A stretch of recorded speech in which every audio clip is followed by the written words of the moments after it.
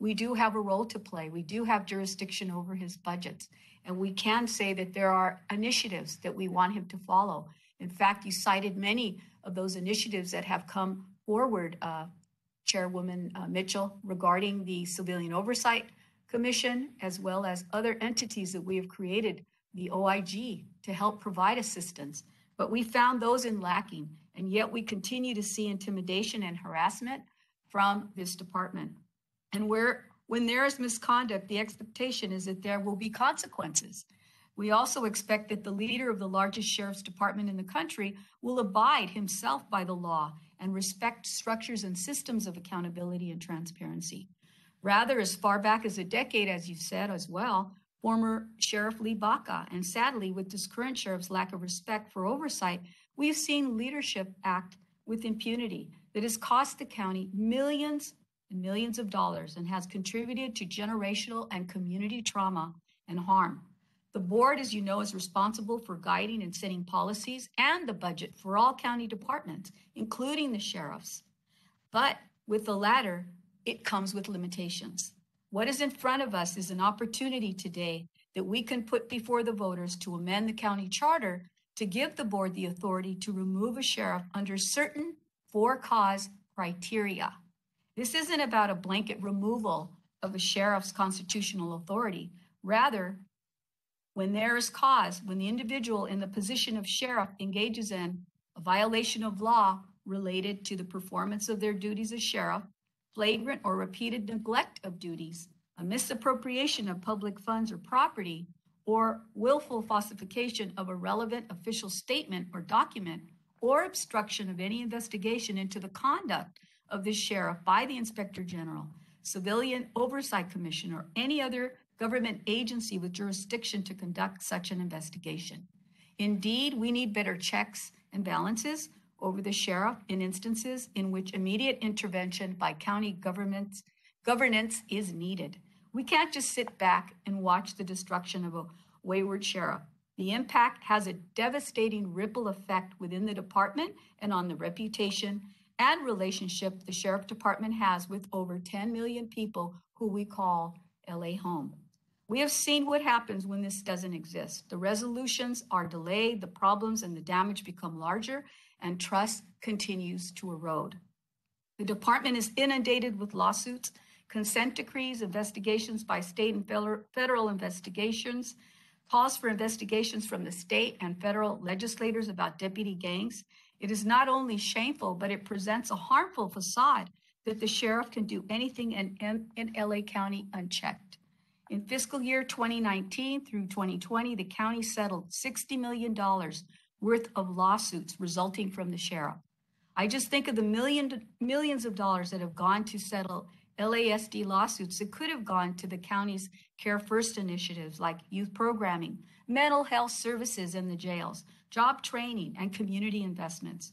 This should be a clear signal to the current and future sheriffs and their administration that oversight and accountability is the other side of the same coin for public safety.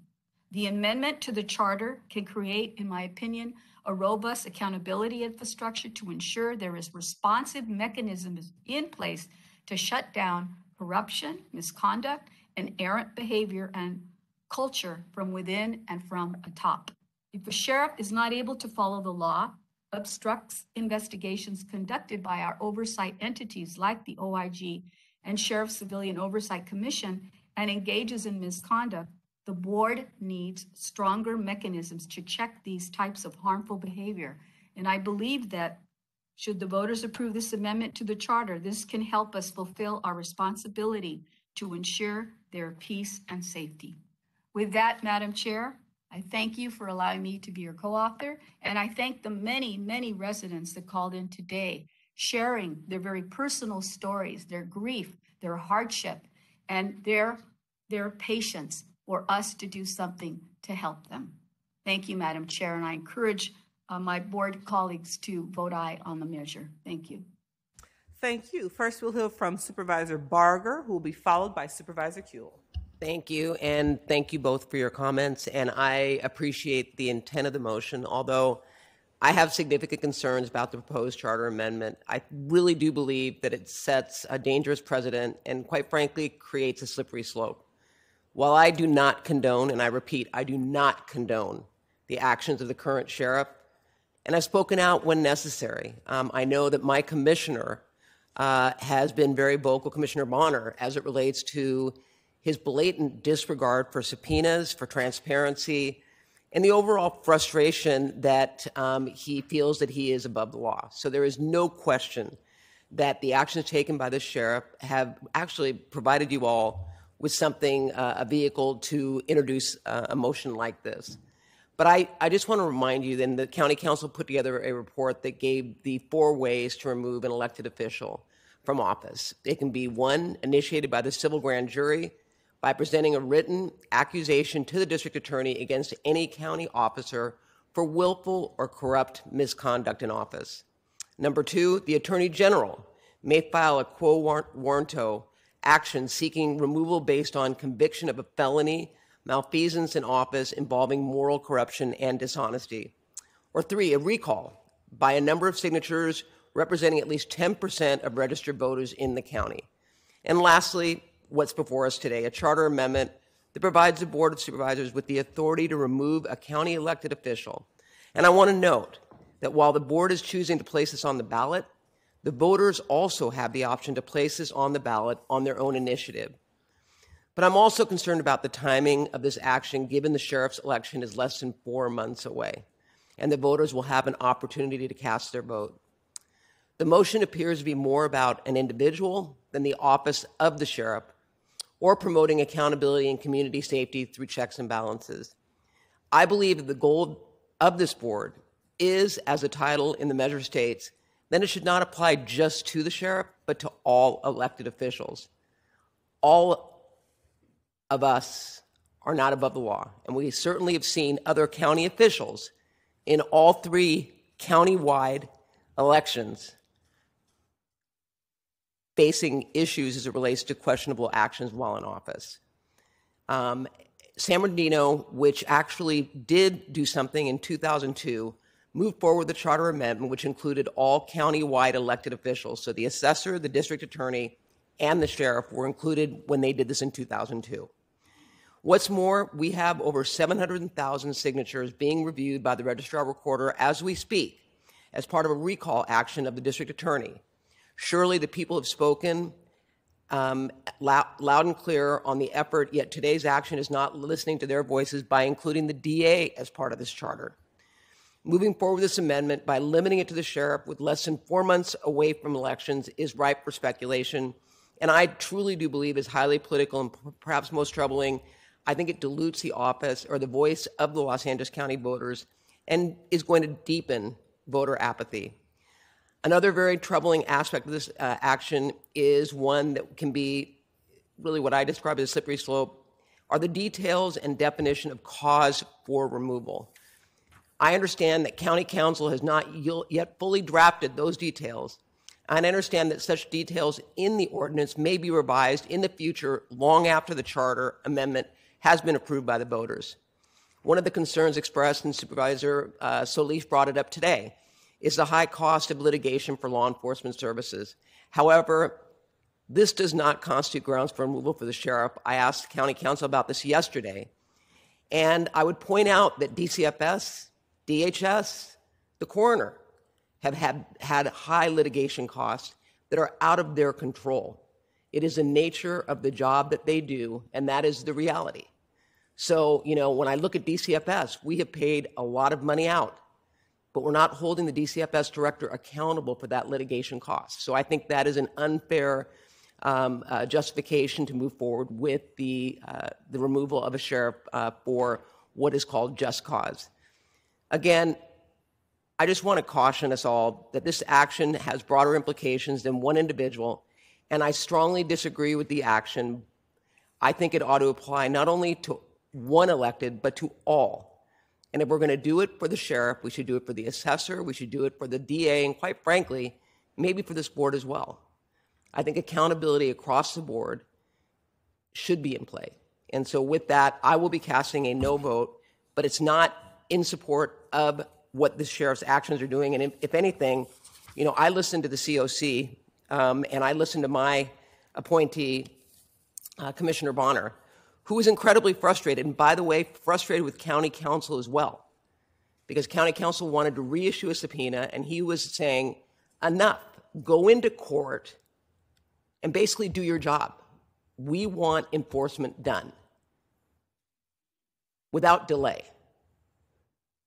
Because the sheriff is being defiant, although it was for someone else who was subpoenaed. But the point being, we need to be as aggressive as it relates to enforcement with what is going on right now. And I believe that doing this charter amendment for one office undermines really the credibility of this board as well. So I will not be able to support this. Someone asked me if it had the additional 3 offices, would I? And I'll be honest with you, I probably would support it, because I think that then it looks like it's being applied across the board. But based on the reasons given, I think this is more personal than it is about the office of the sheriff. Thank you, Madam Chair. Supervisor Kuehl, followed by Supervisor Hahn. Thank you very much, Madam Chair. I have such respect for my colleague and my seatmate, Supervisor Barger, even more when I disagree with her on almost everything she says. I am doing my job if I do this. You say to me, let's do our jobs. I am doing my job if I vote for this. If I were on the city council, in the city of Los Angeles, or virtually any city with a police chief, I would be able to vote to remove him. I would be able to ask the mayor to remove him, depending on what the city charter says. And it is an important thing because this particular elected office is more powerful. I don't see the assessor getting people killed. This thing about the DA, I'll tell you, well, we'll talk about that later. It is not for me just about this sheriff.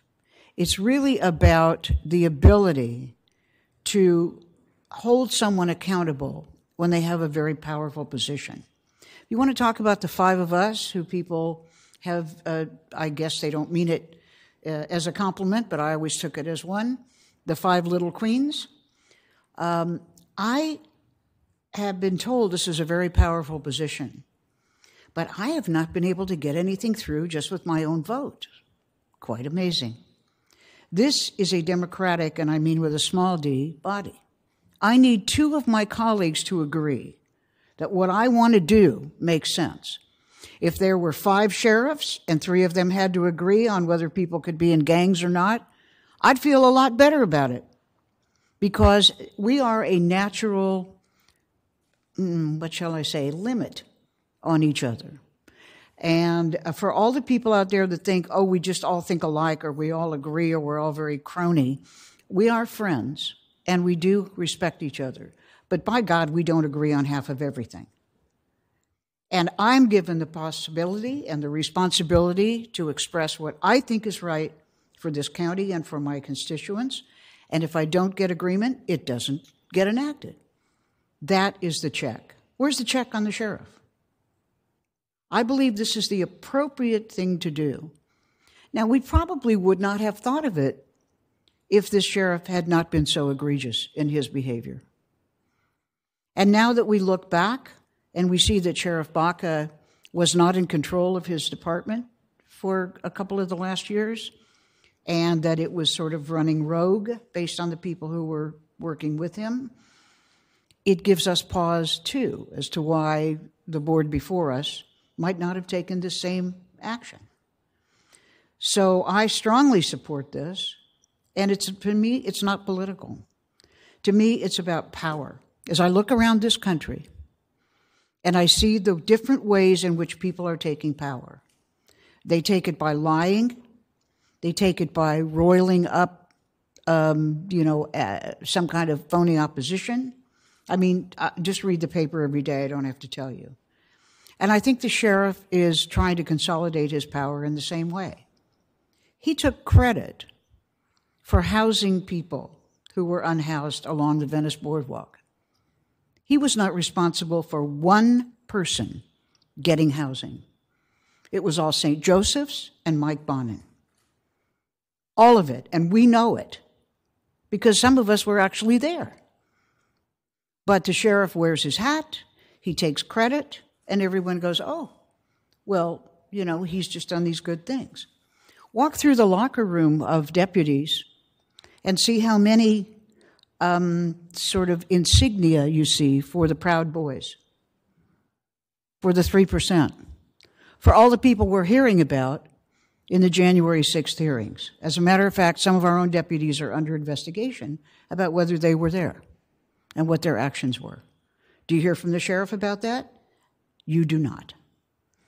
So somebody has to check that power, especially the power that he has over those who are incarcerated, who are the least able to protect themselves and have any kind of humane treatment. I give him credit for what he did during the pandemic in terms of taking responsibility to lessen the population. I think that was good. It's not just about Alex, but he certainly did give us reason and give us pause about all of the power. This is the appropriate way to go. We've received a lot of support from our constituents about this, and it's not just people who've lost their kids, though there are many of them. There are many people who are upset about bicyclists being stopped, but they all happen to be Latino. By accident? No. Somebody has to be a leader, a responsible leader. The five of us, in my opinion, really try to do that, and when we don't, the other four really check them. That is checks and balances in our government. There is none on the sheriff. I'm going to vote aye. Thank you, Madam Chair. Thank you. Supervisor Hahn? Thank you, Madam Chair, and thank you to you and Supervisor Solis for bringing this forward to us today. I believe one of the first organizations that brought it to our attention was our own Citizens Oversight Committee. I think they brought this in May, asking us if we would consider putting a charter amendment on the November ballot. And I think that speaks volumes. They are the citizens group that is charged with overseeing the Sheriff's Department, and they have been frustrated. I know my own Commissioner, J.P. Harris, has expressed frustration. He was hoping maybe we would consider not doing it for November and waiting till after the election so as not to sort of muddy the waters, but I don't think there's appetite here on the board to do that. I believe the voters have a right to decide how their county government works. And the charter for the County of Los Angeles tells us how to operate. And it speaks very clearly about the different powers and operations of county government. So I'm going to support putting this issue before the voters and allowing them to decide if there needs to be an additional check on the office of the sheriff. I'm curious to see the outcome of this and whether or not the voters in LA County do want to give the 5 supervisors this extra power. So it'll be interesting to see the outcome. I have received over 1,000 emails, many calls from people from all over that have urged us to do this. I think the last thing I would want to say to our lawyers as they draft this, based on if we pass this or not, that they really make sure that they're specific in identifying what type of behavior would qualify for removal. I am wary of any vague language that would in any way leave it up to, matters that aren't exactly spelled out and that rise to the level of this body with a 4/5 vote, removing another elected official in the County of Los Angeles. Thank you, Madam Chair. Thank you. I would just like to say that at no point since being elected to this position have I ever speculated about what motivates a member to bring a matter before us. For me, as the author of the motion, it is not political in the least.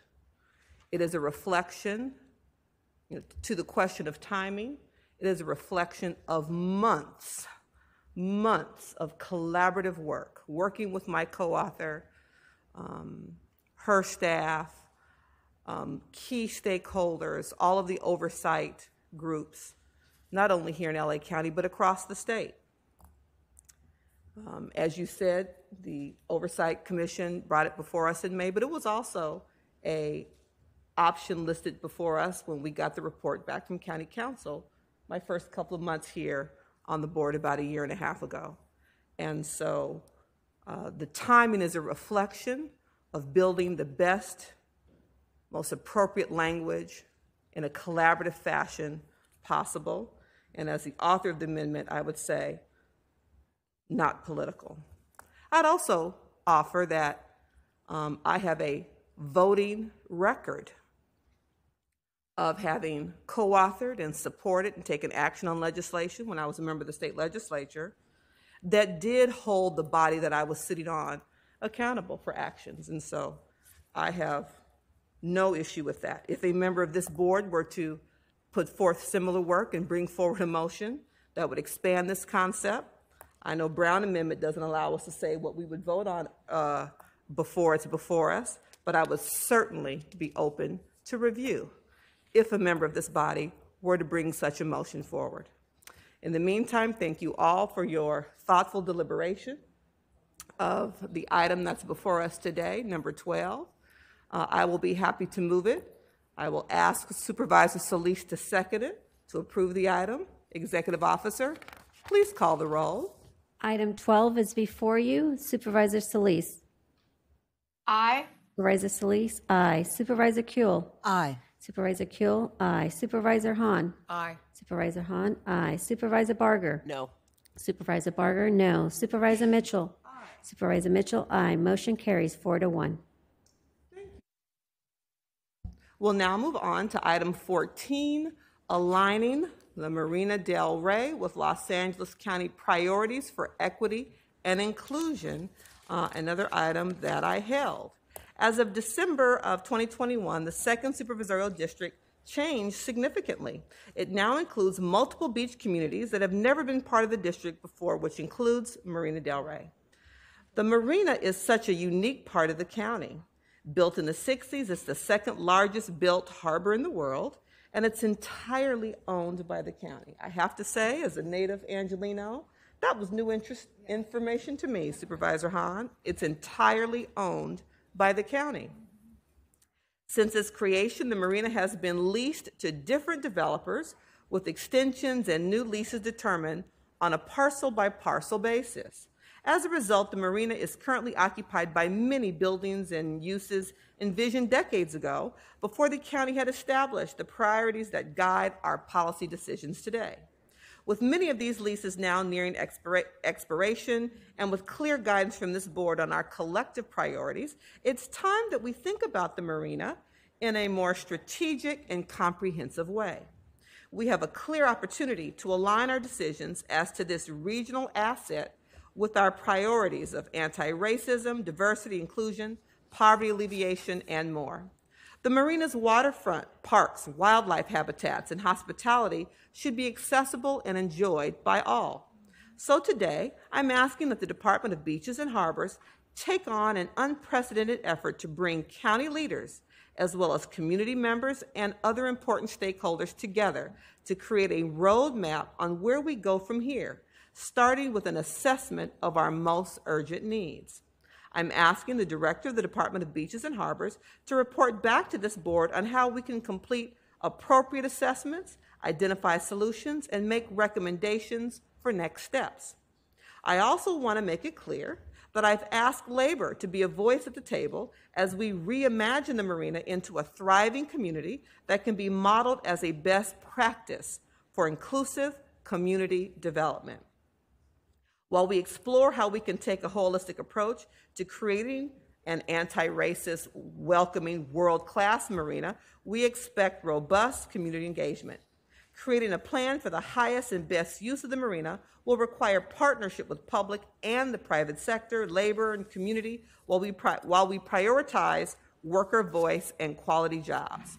At the same time, our small businesses are the backbone of our regional economy, and have been hardest hit by the pandemic. We must ensure that we support their equitable economic recovery through this process as well.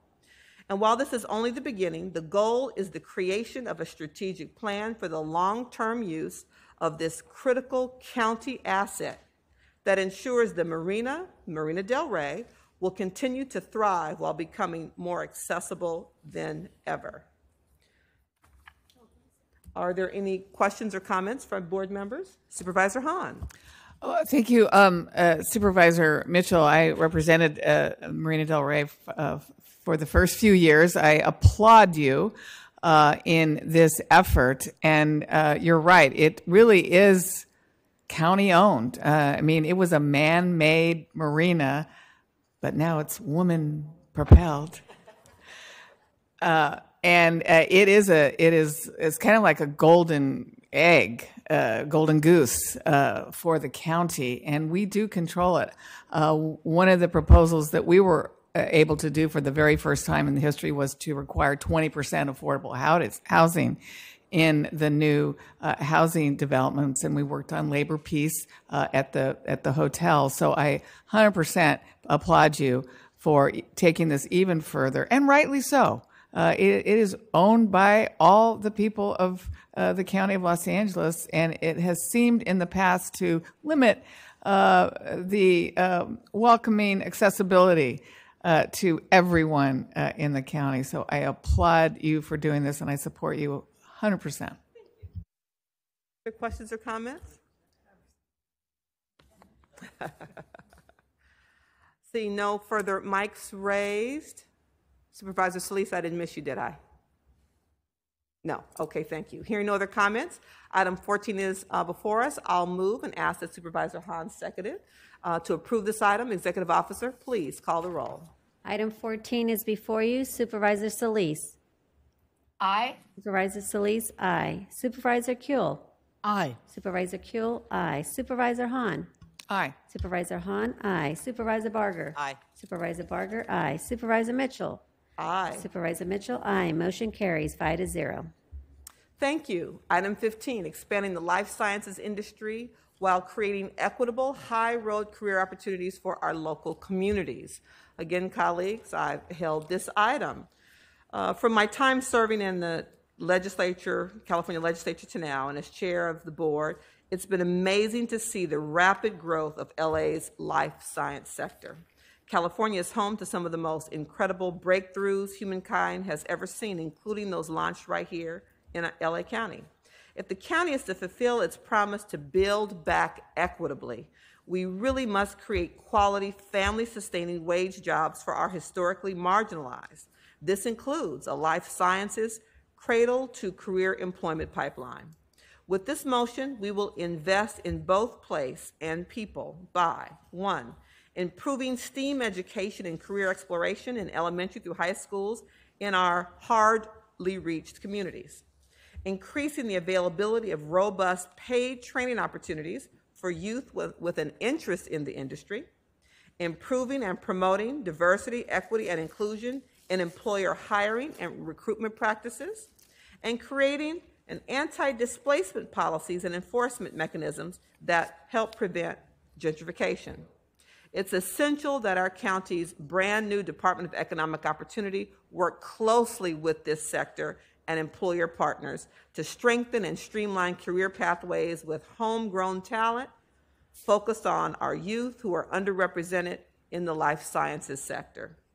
Our life sciences cradle to career employment pipeline will create a robust life science sector that offers opportunities for all Angelenos and creates the innovative treatments and cures of tomorrow. I ask that you support me in this motion. Any questions or comments from board members? Supervisor Solis. Yes, thank you, Madam Chair. I wholeheartedly support this motion. I think it's high time that we do more in every way we can to help increase the representation of people of color, women, and others in these particular areas. And this has been something that this board has taken a position on as long as I know I've been on the board. I know that Supervisor Ridley Thomas, Supervisor Kuehl, we have always fought very hard for this representation. And I can tell you, as one of those individuals who has two younger siblings who at an early age decided they wanted to go into science and engineering, two young Latina twins, that they were discriminated against in high school and even in college. And it was so hard for them to be included and have the ability to be successful attending even UCLA in the engineering program. I know what it is that they face so much hardship and discrimination, and so many of our young people have so many talents and skills if they're only given a choice and opportunity. And we give them not a handout, but a hand up and motivation. And that's what this program will do. And especially in light of what we've just gone through in the pandemic with the recession and inflation.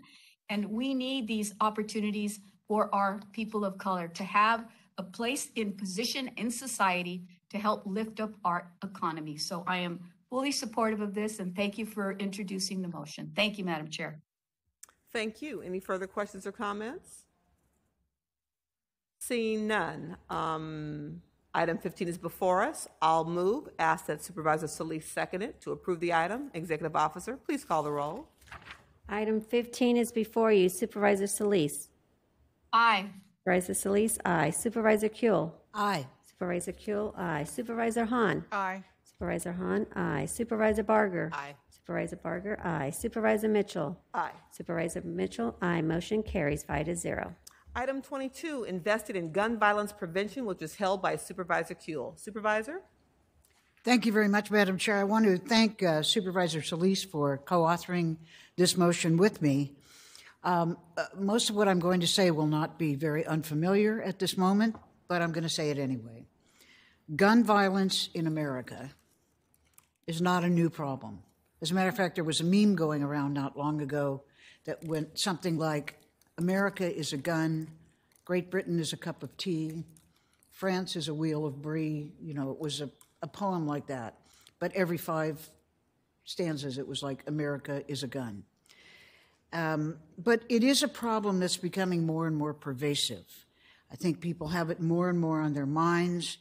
The shootings, the mass shootings that we see and hear about, the ones we don't see and hear about, where you read at the end of a week, there were 24 more mass shootings this past week.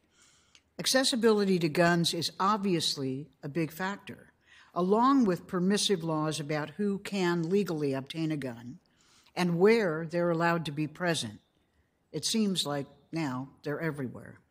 The recent Supreme Court ruling in the Bruin case, which overturned New York's practice of issuing concealed carry licenses on the basis that a person must prove they had a unique self-protection need, that was overturned. It's deeply concerning, as it expands gun rights at a time when we so obviously need stricter regulations. Everyone would agree, I think, we don't need looser ones. A time when people are needing and wanting a greater sense of safety, and then are now faced with the decision and the reality that this particular Supreme Court decision will lead to more guns in public spaces, and presumably more senseless and potentially deadly acts of violence. Simultaneously, speaking of the sheriff, we have a sheriff who's indicated he wants to reduce CCW restrictions. CCW is a permit to carry a concealed weapon. He wants to make it easier for people to obtain a CCW permit, meaning they will be able to legally have on their person a concealed gun outside their home. This doesn't inspire confidence that public safety will be improved. In fact, it does quite the opposite, because every indicator shows that more guns have not led to safer communities. So what can we do? Well, one of the things we're looking at is how to move additional resources into gun violence prevention. For instance, we know the cost associated with processing these CCW applications and issuing permits is significantly higher than what the Sheriff's Department is currently charging. So all this motion is about is doing a deep dive into the LA Sheriff Department CCW process, ascertaining what are the actual costs related to issuing such a permit, and determining if the difference between the current fees and the actual costs could be not only collected, but then utilized for violence prevention initiatives in our county. In the meantime, this motion also directs the Sheriff's Department to immediately stop any changes to its CCW policy until we get guidance from the Attorney General and the County Council on this matter. We need to be creative about how to address the very real and escalating public health emergency that is gun violence, and this motion is a step in that direction. I ask for your aye vote. Thank you, Madam Chair. Supervisor Solis? Yes, thank you, Madam Chair. Thank you, Supervisor Kuehl, for inviting me to co-author the motion. And I, too, agree that I don't think it should come as a surprise that this board stands firmly against gun violence and will continue to advocate strongly for gun safety and gun violence prevention. You know, in the last few months, many motions have been put forward by this board and supported by the board. This is yet another motion that will ensure that LA County continues to be a beacon of hope during a time in which mass shootings has somehow tragically become a part of so many Americans' daily lives. And I'm sure, like others, it was upsetting to learn the Supreme Court's ruling to overturn New York's concealed carry gun law, a most insensitive ruling that came at the heels of some of the deadliest weeks in America's history, with dozens of people who were murdered as a result of gun violence. Prior to the ruling, the number of CCW licenses issued in LA County by the sheriff continued to rise and increase. Since he's taken office, the number of CCW license issuances have increased by 5-fold. What is not increased, however, is the cost, as you pointed out, Supervisor Kuehl. And I believe we are undercharging those who are applying for CCWs, resulting in the county having to pay that balance. In the name of public safety, we need to ensure we're abiding by law, and any advisement by our state attorney general and our county council on the county CCW policy is needed. We also need to make sure that we're re-examining the cost and ensure that those who want to get CCWs are paying for the full cost of that expenditure. And I'm also concerned by the sharp increase in the CCW issuance. And I'm glad to see that this motion directs the auditor controller to conduct an audit of this process. There should be no corners cut, a decrease in vigilance of any sort to make sure guns and CCW licenses are not falling into the wrong hands. Again, I reiterate that I will do all I can to ensure that our residents are safe from gun violence at a time in which access to guns seems to become easier and easier. I too support the motion wholeheartedly. Thank you, Supervisor Kuehl, for bringing it forward. Thank you, Madam Chair. Thank you. Supervisor Hahn? Thank you, Madam Chair. Thank you, Supervisor Kuehl, Supervisor Solis, for bringing forward this motion. I, too, was devastated when the Supreme Court overturned New York's concealed carry gun law. It's devastating. It's made a lot of us really angry with that and many other decisions that are coming out of this court. And if we're angry that so-called gun rights are being valued more than human lives. We don't know exactly yet how the Supreme Court ruling will play out here in California and what it will mean for our concealed carry system. So that's why this motion is important. I think it's important that the Sheriff's Department not make any changes before we've heard back from our lawyers and the Attorney General on how we can and should proceed.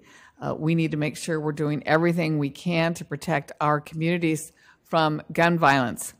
Almost exactly a month ago, this board approved a motion that I introduced with Supervisor Solis to ask our county council for options for common sense gun regulations that we can enact here at the local level. And I think getting those options are more important now than ever. And I've asked our lawyers to make sure that they take into account this new Supreme Court ruling when they give us their recommendations. I think we should be getting that back next month. This board cares deeply about protecting our communities from gun violence. I wish our Supreme Court felt the same way. But in the meantime, I think we do have to do whatever we can to protect our constituents. Thank you, Madam Chair. Thank you. Supervisor Barger. Thank you. You know, I support this motion, but I have one question, and that is, so in November of 2020, the board approved the sheriff's request to increase the fee applications from $66 to $150. But the auditor controller had reviewed the actual cost processing the CCW applications and determined it to be $340.56. So the auditor controller calculated what the actual cost is to issue a CCW. The proposed increase, though, remained at $150, and it was based on what they're saying, aligning with neighboring counties, which I really don't understand, because I thought that the CCW had to be tied to the individual where that individual lives. So to me, I don't understand why we didn't increase it to the $340 to get the actual cost, because the sheriff always complains about how his budget, is in a deficit. Well, this creates a greater deficit. And so I guess we should have listened to the auditor controller and verified that. Having said that, now we're going to say, and I agree with the part of your motion that talks about number 4, about above, report back with analysis of whether any revenue from the CCW fees can be used for the county's violence prevention initiatives. My question to you is, can you add language that would say, or impose a fee that as part of the CCW, in addition to the actual cost to cover the personnel time to issue a CCW. So if it's $340, add $50 on to a concealed weapon permit, so it'd be $400. And of that, $450 would go automatically into this so that we can recover the actual cost to do a CCW. Because my concern is that we are now doing like an unfunded mandate. We're saying we already know that it costs $340, but we're going to actually take the 160 and a portion of that and possibly move that over a department, which creates a greater deficit. I'm just trying to be objective as it relates to the actual cost of processing a CCW, because I agree that we need to put a hold on redefining what qualifies or who can get a CCW. I don't think now is the time to broaden that. But I also recognize that if the actual cost to do a legitimate CCW is $340.56, we should be recovering that cost. Taxpayers should not be subsidizing the cost for someone to get a CCW. The cost should be paid and bared by that individual.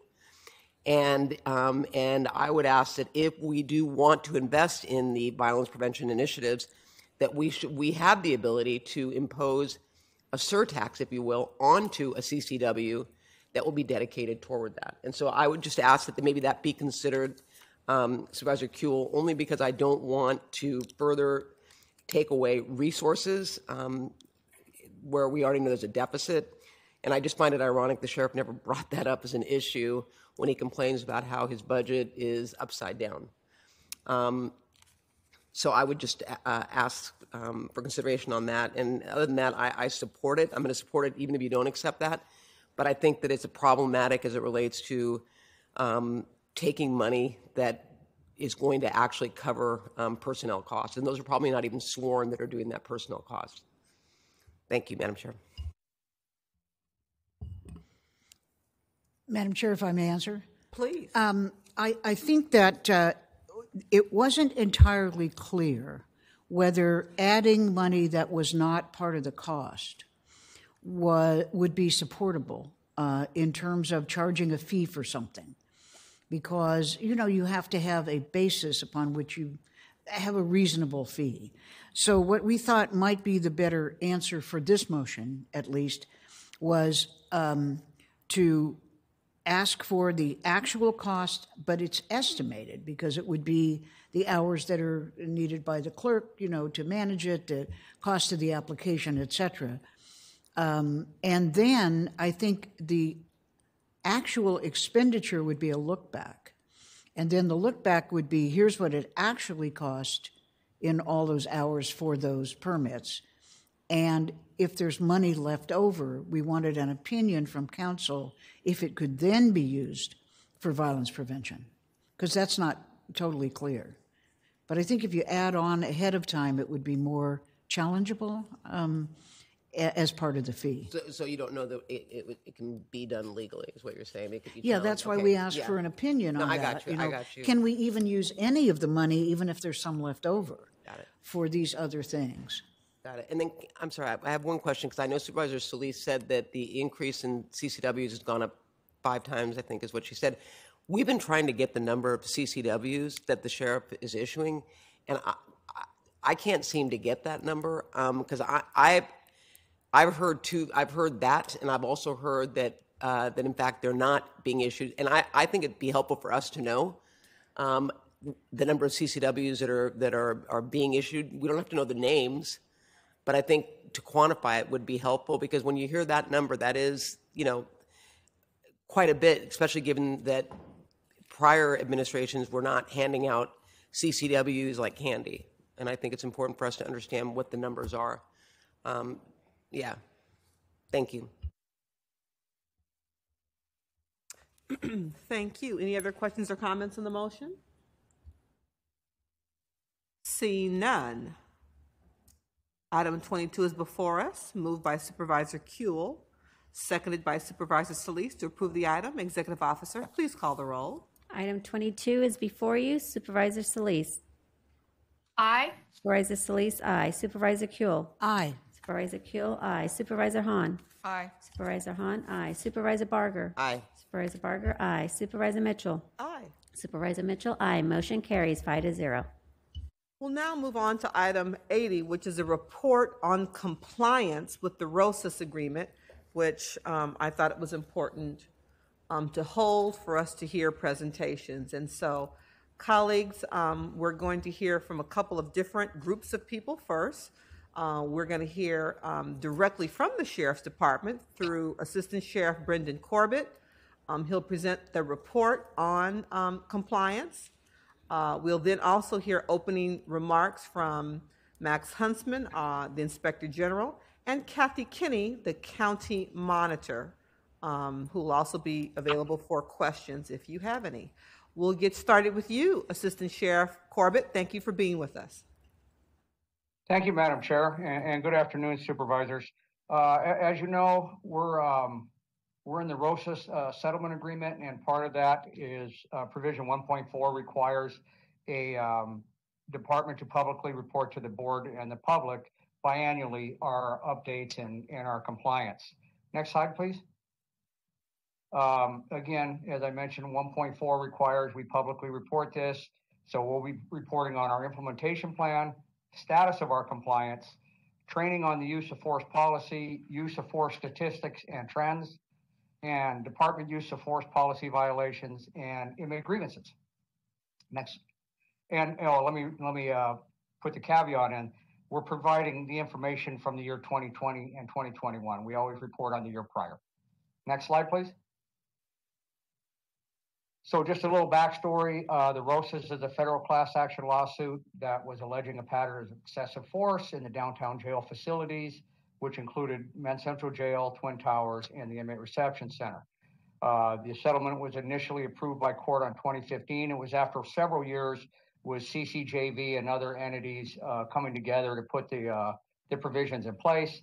And we began assessing compliance with the settlement effective July 2018 after establishing the revised compliance measures.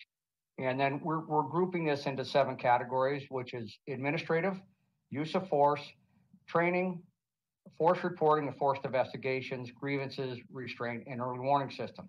There is a total of 104 provisions with a total of 402 compliance measures. I want to take a minute here, supervisors, and actually go off script a little. You'll see at the bottom it says Mr. Mark Harris resigned as of September 21 and has been replaced by Kathy Kenny, and she is hopefully available today. But I also want to make a comment to Mr. Jeff Schwartz. Jeff was one of our monitors since the onset of 2015. He was a great partner, a good collaborator. He's made a difference in the culture and in the jails. And he was forced to resign his position a few weeks ago for health reasons. And I just want to acknowledge his efforts and everything he's done in this matter since that time. And our best wishes are with him. Next slide, please. So what we've done in force mitigation and quality improvement efforts that we are ongoing is we have continued weekly meetings with the division chiefs on a comprehensive review of force incidents. The chiefs meet with all the units, they present the videos, they present the force, and they discuss patterns or improvements we can do in any of these fields. We have last year implemented a lack of a better term, a head strike tracker. So any incidents that involve the use of head strikes and the use of force are tracked. We push that out to the unit commanders on a monthly basis, and it's a mechanism and a tool that they can look and to see if individuals or there's patterns of anything we could address to try to identify problems or trends that we can mitigate. As we did last year, the sheriff approved body-worn cameras and a pilot program at Men's Central Jail. I'll discuss that a little bit more in detail, but very, very productive. We're real happy with it. Obviously, there's going to be some costs incurred, but we think it's worth it. And honestly, the body-worn camera was not a new concept. CCJV actually discussed it with the DVTEL back in 2010, 2012. They went with the DVTEL for more exposure, more cameras. But the body worn has proven extremely effective, especially with the audio capability. So we're encouraged that we want to move forward with that. The RAP directive was under revision, and so you're going to see two terms here in the RAP directive and the prohibited use of force directive. A directive is a policy in place until the formal policy is accepted and gone through the vetting and signature process with all the stakeholders. So we've implemented a RAP directive, and we're still working with the stakeholders and the monitors before we do a formal RAP policy on that. And if you're not aware, the RAP is a restraint device that is basically, it restrains and holds the individual's lower body, and their hands are behind their back, and their movement is restricted. And we put in many prohibitive factors on that is a heavy in supervision to monitor and keep an eye on the individual, including medical assessments immediately. And then finally, we've pushed out a prohibited use of force directive, limiting the use of personal weapons to the head, and the stakeholders are working with us to do the final changes to that. Again, these are in process and expanding. Next slide, please. So reporting on the training statistics and where we are with that. And you can see in the compliance basin facilities in 2021, force policy, the initial training completed. The force refresher, we're at 91%. Ethics training, we're completed. The ethics training is 92%. DVERT training, the initial training is completed. And then the training refresher is at 98%, and then use of force writing and documentation is at 99%. One thing I want to point out a little is you see the numbers from 2020 to 2021. You'll see the numbers for DVERT training went from 883 to 230, and that was a result of less academy classes. The DVERT follows immediately after the academy for jail operations when they're presented that. So the lack of classes and the lack of academic classes going through was less students being trained in DVERT. And that's also, you'll see the training refresher was less in 2020 because we had to scale back on some classes for COVID. and then you'll see it's increased back up in 2021. Some of that was, some of our classes were impacted by COVID, and we had to stop the training and for obvious reasons. Next slide, please. I know there's been questions on accountability and our opening administrative investigations. So as you'll see from 2019, 20, and 21, it's consistently gone up. These, though, are all investigations. This could be anything from a policy violation to administrative for, persons arrested for drunk driving or anything, not just specifically force. This is all administrative investigations have increased. Next slide, please. This is specifically administrative investigations for force-related incidents. So you'll see from January 2020 to December 30, 2020, we initiated 10 cases, 9 found to be in violation of the use of force policy, 1 was unfounded. And then the following year in 2021, 14 cases were initiated, 11 were found to be in violation, 1 was unfounded, 2 are pending. Normally what pending means is they may have a criminal component of it, which the administrative tolls until the criminal end of it is completed. Next slide, please.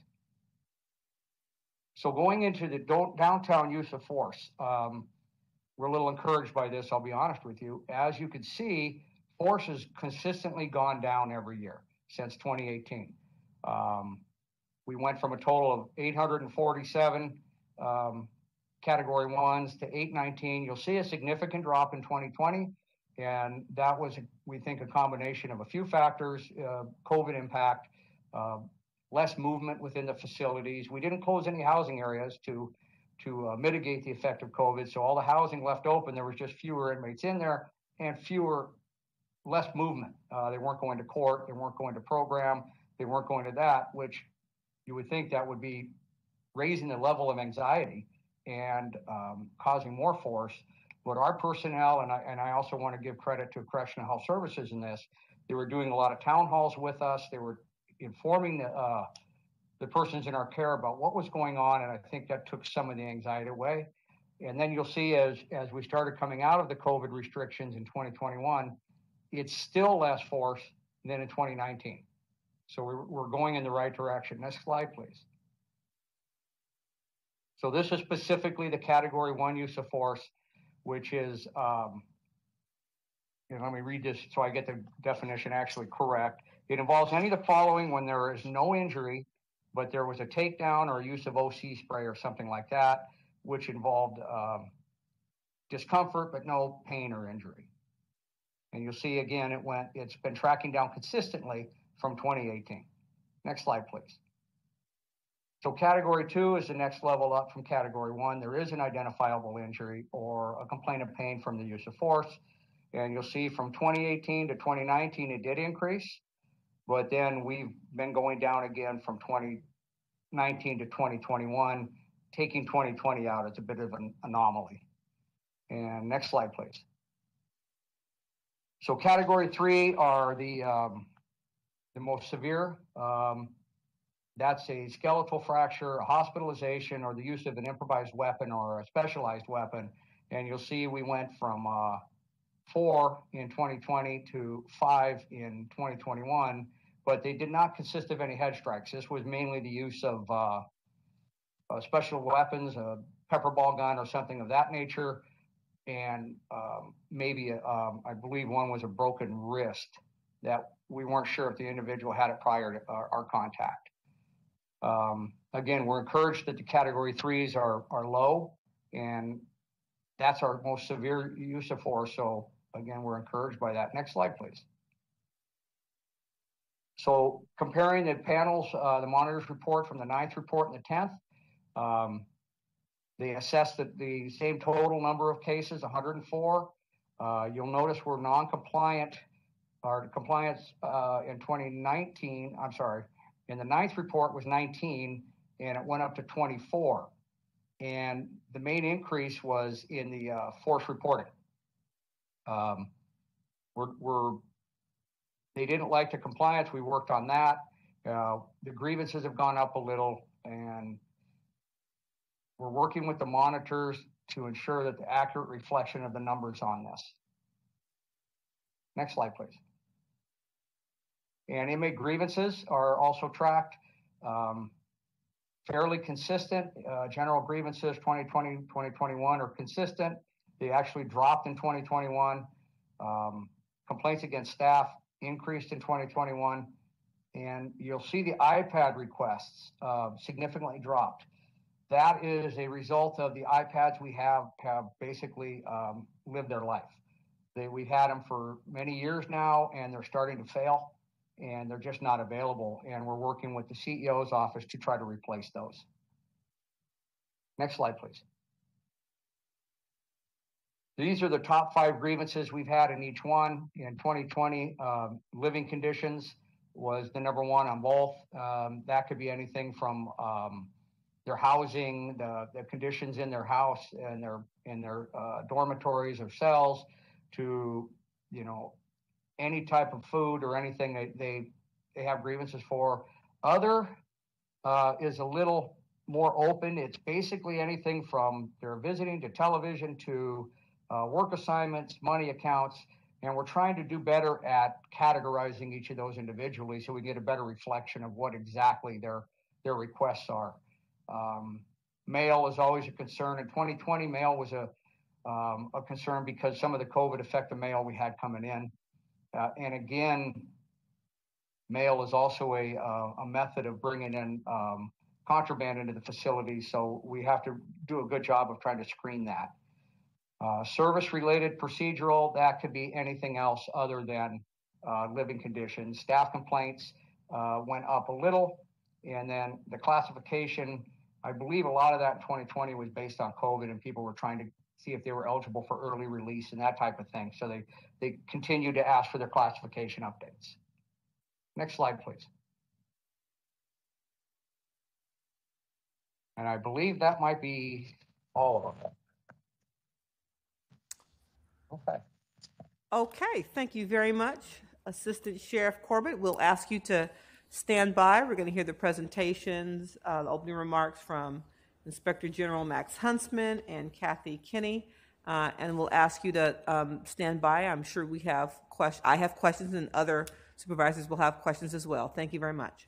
Mr. Huntsman.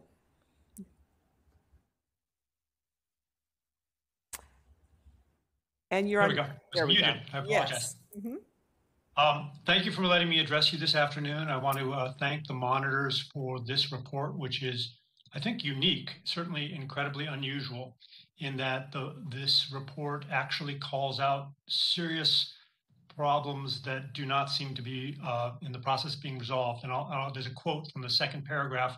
It says, "It is time for the jail culture to stop supporting behaviors that are forbidden by policy." And the monitors talk quite a bit about a variety of specific problems, but most importantly about what they see as a lack of continuing effort on the part of the department to fix the problems that are in front of them. And I want to say that I greatly appreciate the monitors making these observations, and they are completely consistent with what my office has observed. As you know, a year and a half ago, we reported on the dismantling of the internal discipline system, which since then we have not been permitted to examine it closely, so I can't comment on where it's at now, except to say that the stats that you've got from the assistant sheriff there are, as he said, the overall stats. So while they show a lot of administrative investigations, they are not reflecting what Internal Affairs is doing or what Internal Criminal Investigations Bureau is doing, and that's the subject of our report that you can find online, and which we've certainly publicized quite a bit. The number of investigations as described for actual uses of force, about 10 per year, when we're seeing now 1,000 uses of force in a year. So it's a tiny drop in the bucket of the cases. Most troubling to me is the increase in the amount of Category 3 violence. And prior to the current administration, broken bones had almost all been eliminated, and the serious uses of force were down to 1 in 2018. But in the past 3 years, they've been 4 to 5 every single year. Just recently in June, we had an incident in the Inmate Reception Center, which appears to have involved broken bones and use of personal weapons against the head. which is called out in the monitor's report. And then right now, there's a story dropping on the Times about another incident, and my office has supposedly received a presentation on it. I just want to be clear, that presentation we were told about it and allowed to look at video, not allowed to keep it, not allowed to examine, not allowed to monitor the investigation or conduct our own investigation, which I'll address at the end of my remarks. The primary problem in the jails isn't lack of desire on the part of sheriff's personnel, it's overcrowding. The jails are grossly overcrowded. The dip you saw in 2020 was because the population amount dipped. And as a result of that overcrowding, we're seeing inappropriate medical care being received. We're seeing bottlenecks forming in the inmate reception center where the violence has become most severe. And we're seeing other problems within the jails. So that's the primary force. The presence of violence is, of course, of great concern to us and to the monitors. But we also share the monitors' concern about the lack of cooperation from the department. As they said on page 4 of their report, the norm now is to get a quick response of saying, oh, we'll get back to you, and followed by nothing. And that's been our experience. As you know, this board has had to ask county council to bring a lawsuit to try to get compliance with oversight laws. And I think that lawsuit is the only thing that can cause us to move forward and to eliminate the obstruction of our investigations. Most notably, I think you've talked about it a little bit today, the law enforcement gang problem under Penal Code 13670. I have brought to the Sheriff's Department recently concerns about some decorations in the Sheriff's Department that have names on them, and the Sheriff's Department couldn't identify how the names got there, and we're working with them on trying to get a thorough investigation, but we're not able to investigate despite our legal authority to do so. Likewise, there was an allegation of the KKK infiltrating the jails, and initially the investigation seemed to be almost no investigation at all. I went out personally to the location to view the scene, and that afternoon, one of the informants to the press received a phone call from a sergeant in the chain of command, not from internal affairs. And that was deeply disturbing to me. I've discussed that with the department, and I believe they're going to conduct a real investigation. We'll see. But these aren't isolated incidents. As I think you know, yesterday I went with the Attorney General to the East Los Angeles station, the home of the Banditos, and in the locker room saw a symbol of the 3 percenters that Supervisor Kuehl mentioned, a group whose members, some of them have been convicted in the violence on January 6th. And that's been a subject of our investigation. And like the monitors, we haven't received the documentation and compliance from the department that we're legally entitled to. So as a result, those matters are not getting investigated. So I share the concerns of the monitors. I'm happy to answer questions about specific issues within the jails, but unfortunately, ultimately, I think it's only the legal actions that this board has asked county council to undertake, and the county council is undertaking, that will result in improvement. Thank you very much, Mr. Huntsman. Is Ms. Kinney going to give an opening statement, or is she just available to answer questions? I'll just do a brief introduction. Thank you. Welcome. Well, thank you, and thank you for allowing me to participate. I just wanted to introduce myself. I'm Kathy Kenny. I'm one of the new monitors on the Roses case. I come to this position having served 25 years with the Federal Bureau of Prisons, and I retired as the agency's general counsel.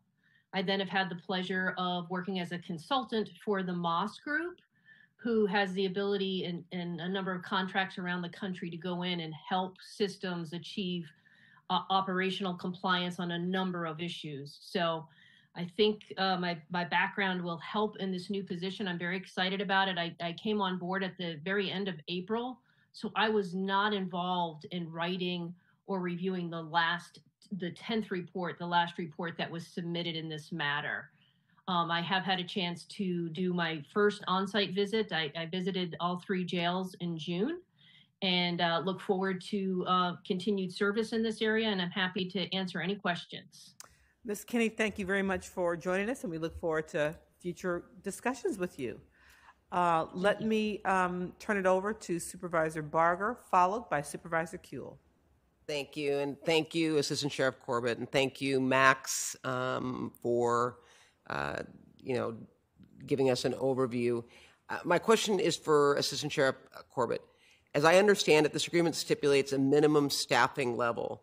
Where is the department in meeting the staffing requirement? And I know that Max had mentioned the overcrowding issue. In addition to the staffing, what are we doing to address that, especially in the IRC?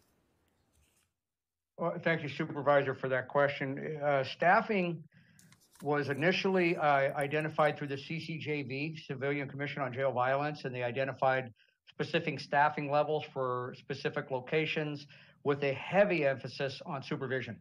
They wanted sergeants, lieutenants, captains. That's when they actually identified 2 captains for the bigger facilities. And we've been struggling with that significantly in the last 2 years. As the board knows, we had 1,024 items stripped away from us in 2020 with the curtailments.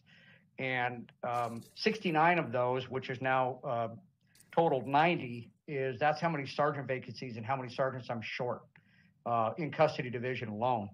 580 of those were deputies, 56 bonuses, and 246 custody assistants. In order to even get to minimum staffing level, Supervisor, as of today, I have 343 items from other areas of the department, patrol and detective division, that we had to take those items just to put my personnel on to do minimum staffing. So we are woefully understaffed. And as I actually had this conversation with Ms. Kinney, she's reviewing force reports from over a year ago, which is not within the compliance, because I just do not have the supervisors to complete the reports timely enough. Well, we're doing everything we can, but with that amount of cutting, we're unable to meet the compliance timeframes to get these things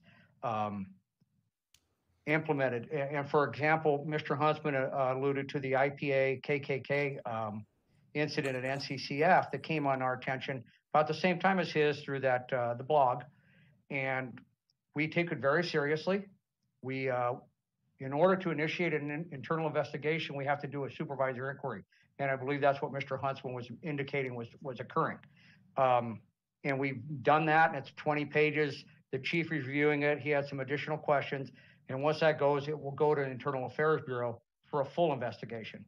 But my confidence on that is this was the first we'd ever heard of it. Mr. Huntsman and his staff, the ACLU, civil brand commissioners, as of recently, the California Department of Justice inspectors have all been in there. This is the first time we've ever heard of anything like that. So we'll take it very seriously, but I do believe the level of oversight we have in the jails would have rang that bell previously if there was a problem or a systemic issue. But again, to have enough supervisors in that to do these inquiries timely and get them forward and do a full investigation, we're very much hampered. So we're budgeted for 374 sergeants. We filled 300 and we're vacant 90. And as you know, the sergeants are the first line of supervision that should be out with the deputies, training them, monitoring the workplace, doing all that. But they're basically buried with administrative duties of force reports and grievances. I hope that answers your question, Yeah, Supervisor. what about the overcrowding that Mr. Huntsman mentioned as being part of what may be causing this, and how are we trying to address that, especially in the inmate reception? So I know that Supervisor Solis did a motion last week to support us in the efforts in the IRC for Correctional Health Services and Dr. Belovich to get some more staffing, and the backlog of any those waiting for mental health evaluations and assessments and medical. And that's very much appreciated. I need to point out the difference between what Dr. Belovich and Dr. Ghali can do is go on a registry and get more nurses and doctors. It takes 10 months to a year for me to get more deputies or anybody trained and hired and in place to support that. Currently at Men's Central Jail, I have 100 unfunded positions to support the clinic expansion we've done for CHS in the past year or two. So again, we're doing that out of hide without the additional funding. The Inmate Reception Center is, like Mr. Huntsman says, is where a bottleneck's coming in. And there's 2 components to that. They have a medical assessment and a medical assessment. And then as you go into the facilities and upstream, for lack of a better term, if we also have less clinicians up there to evaluate D-class or reclass individuals, then the backup starts, and that's what we seem to be experiencing. And again, I want to thank Supervisor Solis for the support for JSIT to give us some funding for that to hopefully get around some of that backlog. But my staffing is basically, ma'am, I'm mandating my sergeants and my deputies anywhere from 4 to 8 overtime shifts a month on top of their 40 hours just to provide basic staffing levels. So you mentioned something, and Dr. Belovich, when we talked to him, he said that even if he had additional staff, he does not have the space to place them. Is that inaccurate, or did I misunderstand him? Because I think that was one of his frustrations as well, is the space available to even put additional personnel, which is needed, because a number of individuals coming in with greater needs is there. That's correct.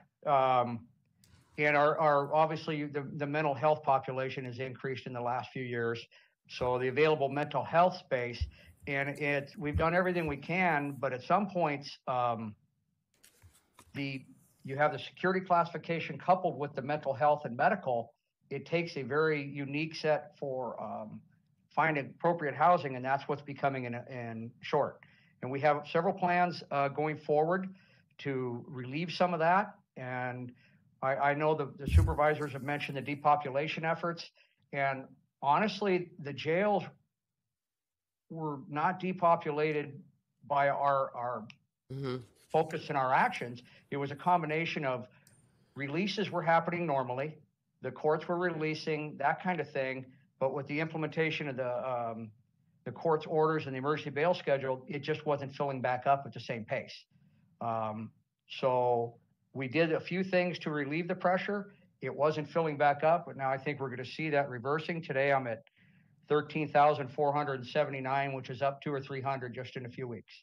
So we are making contingency plans to open up additional housing where we can, doubling up everybody and trying to support Dr. Belovich and everything we can to make available space for that. Excellent. And just for the record, I have a lot of admiration for Dr. Belovich. I think he's doing a tremendous job under difficult circumstances.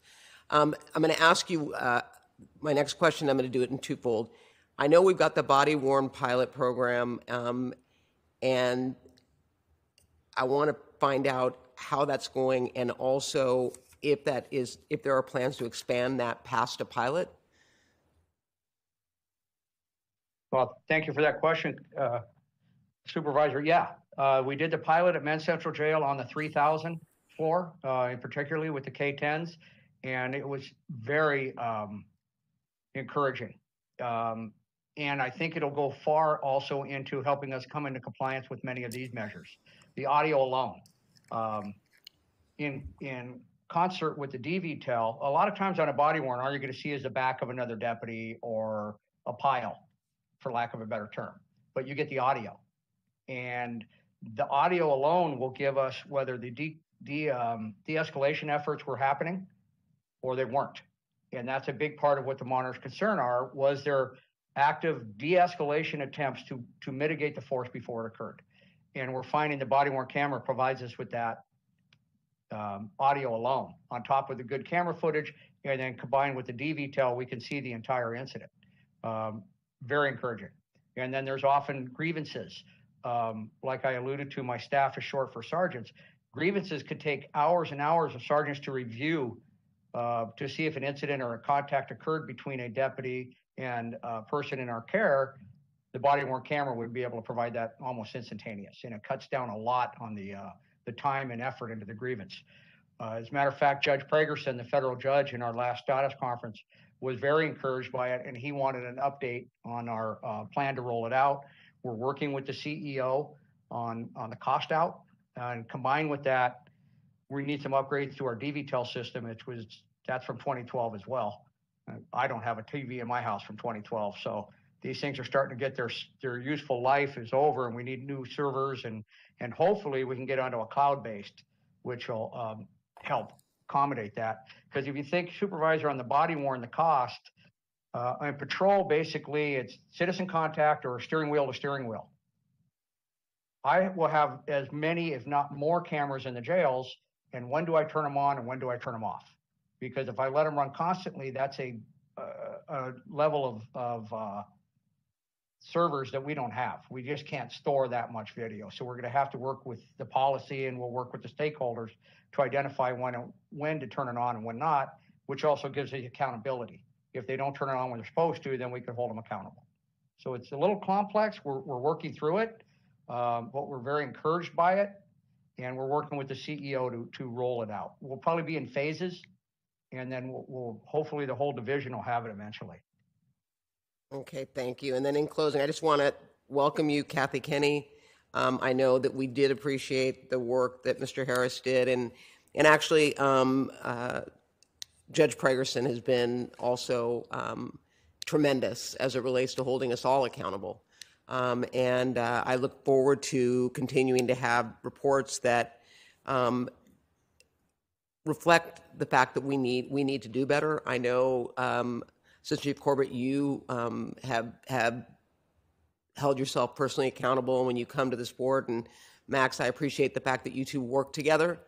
But I think, that we as a board want to work with you and with the monitor to make sure that we are moving in the right direction. And if staffing is an issue, it needs to be addressed across the board.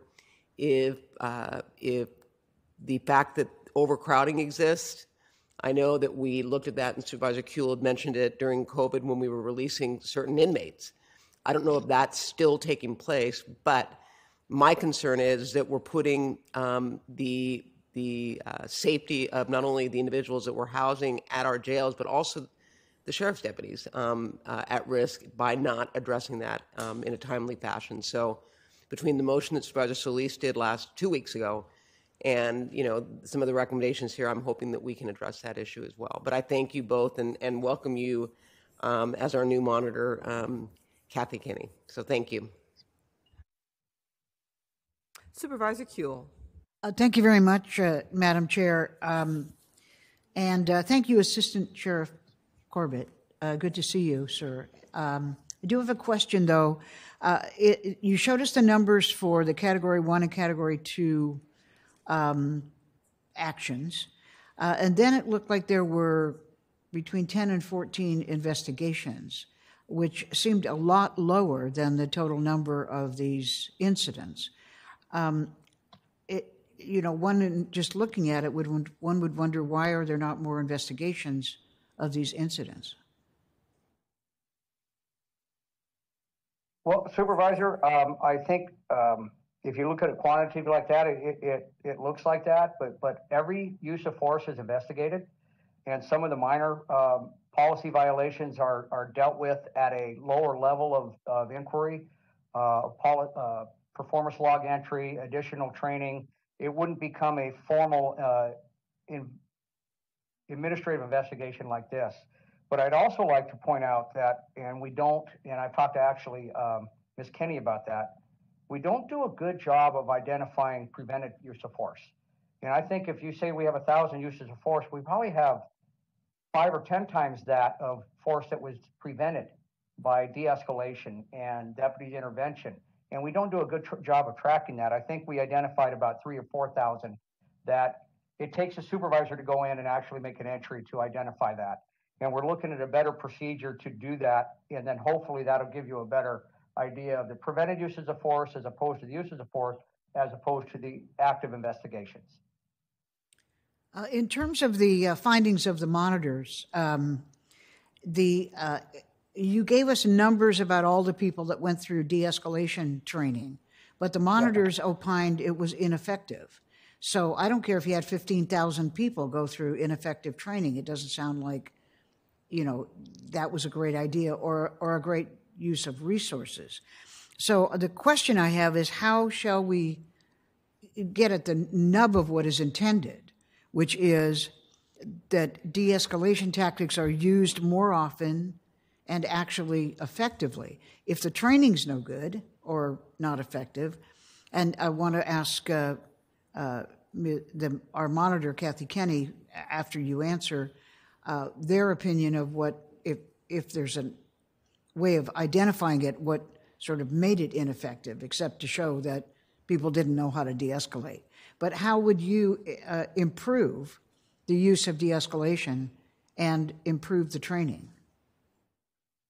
I'll be honest with you, Supervisor, that in that report, that kind of took us off guard because the monitors were involved in creating the itinerary for our DVERT training.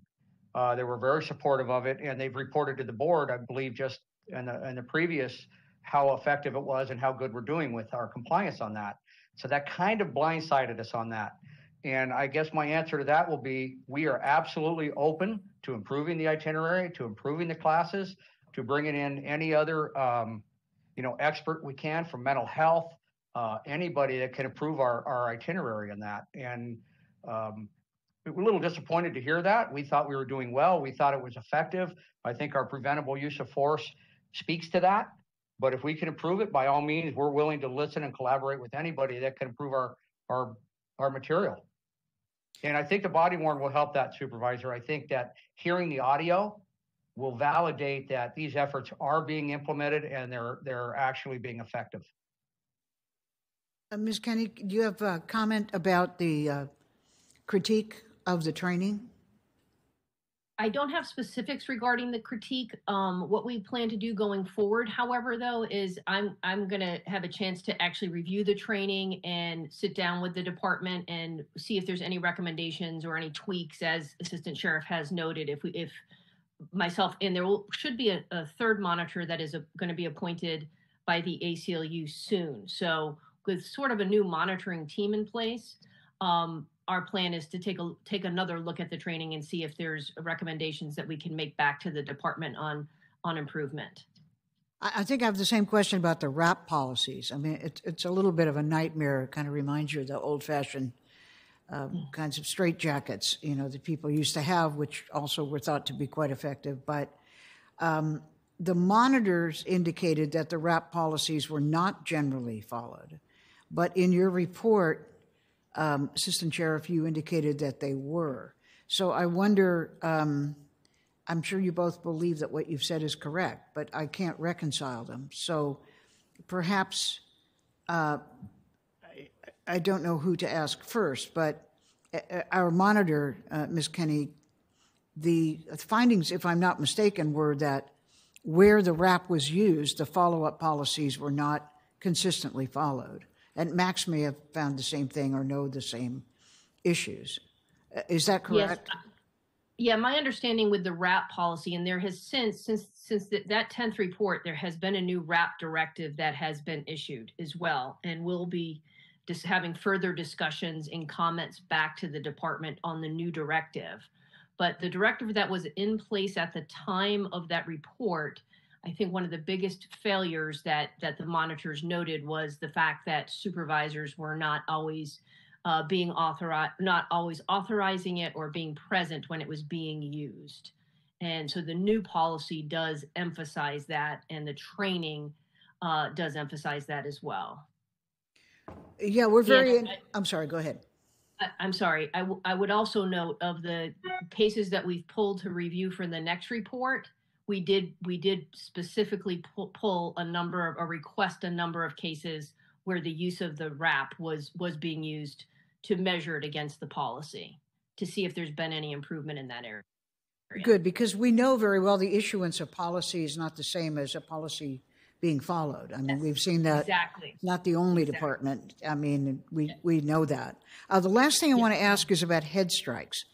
I may be a little bit of a naif on this, but it sounds like they're reported as generally being quite dangerous, consistently misused, as we read the report. I don't understand why is it felt, Assistant Sheriff, that these are still necessary given the reports on sort of the negative use of them? Let me go back real quick, Supervisor, if you don't mind, to the RAP.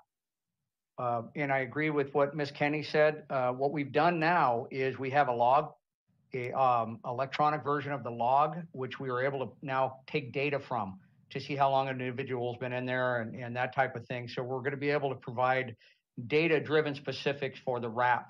and make sure it's in compliance with the directives and the eventual policy that's written with the stakeholders. And as far as the head strikes, agreed that, and we all, it's troubling to even see that they are continuing. We've come out with a very more specific policy. We're trying not to prohibit them, but limit them. There are occasions where it's just the only resort an individual has. But you're right, it is it's problematic, and it's dangerous not only to the person involved, but the deputies. They end up hurting themselves, and we're trying everything. That's the last resort, for lack of a better term. And we're trying to emphasize that with training and this policy and accountability. And we're hoping we get to the final version of our hard policy, it will reflect all that. And like Mr. Huntsman mentioned yesterday, that there was a news release of an individual in the IRC, it's a little disheartening to see something like that. But we took all the appropriate action. All the notifications were made, all the proper investigation protocols were in place. It's just with all the hard work of the men and women every day in here, to see something like that is disheartening, but I'm glad it's becoming the one-off and the rarity, as opposed to a decade ago where it was the usual. So I think we've made great strides, and I think we will continue to, Supervisor. And the head force tracker and the policies are going in that direction. Ms. Kennedy, do you agree that there is a move toward or issuance of a new policy about this that you've seen? Yes, I've seen the new policy and had a chance to comment, and I'll be talking to the department soon about it as well. The one thing I would mention during my initial visit, I did specifically ask a number of line staff if they were, the deputies, if they were aware of the new policy. And to a person, they all said they were, which I was impressed by, because it hadn't been out all that long. And sometimes that message doesn't always trickle down. But I think management has put a huge emphasis on this, and they all could articulate in their own words what it meant, what the policy was. They understood they're not supposed to be using them, and that it should only be basically in life and death situations. So I was impressed that they showed that knowledge. As you mentioned, you can have good policy, you can have good training. So let's hope when the implementation kicks in that they don't resort to using it either. But I was impressed with that. Well, I think it's even more important, if people are aware of a policy, that they be held accountable if they don't follow it. And I think that's really the only thing. You know, we're always given lots of numbers and all of these things. Here's how many people took a class, but it reminds me of when John Sharon used to say the difference between, you counted how many times people went to a therapy session and just said he had 20, appointments. And then the question is, but is he still crazy? I mean, like, was it effective? Did anything happen? So that's what I'm interested in the numbers is, I like when they go down if they're bad things, but I also want to know about effectiveness. So I look forward to continuing reports. Thank you, Madam Chair. Thank you all. Thank you. Supervisor Hahn. Thank you, Madam Chair. And I want to add my welcome to Kathy Kinney as our monitor, and look forward to working with you. So this report didn't have a county monitor. That's correct, because Mark. That's correct. Mr. Right. Mark had resigned, and your agreement hadn't been finalized yet. Right. But you'll be right in there on all the ones coming up. To me, this report was different from previous reports because the monitors who were in the report basically said that the Sheriff's Department has stopped making progress towards compliance, especially in the areas of force and force reporting. And they requested a status conference with the court, which I'm not sure has been done before. So first off, I was going to ask either Assistant Sheriff Corbett or Max, what's the status of that conference, that request of a status conference with the court? I could address that, Supervisor. We did have the appearance before Judge Pregerson a few weeks ago. Unfortunately, based on some of the reporting in that monitor's report, we had to write a rebuttal, which we presented to the judge, and Mr. Eliasberg presented his side, we presented ours. I think the judge was satisfied that we agreed that we will move collaboratively forward to address these concerns of the monitors, and that we're fully committed to get into compliance with this. I think he understood some of our challenges with our staffing and budget, and he was very encouraged by the body-worn camera. He asked for an update on that. He basically asked for the parties to come back and discuss these things and how we can get past it. And he didn't implement any direction or anything of that matter. It was just basically sit down and work this out and then get back to me. And that's what we're doing, I believe, in a few weeks.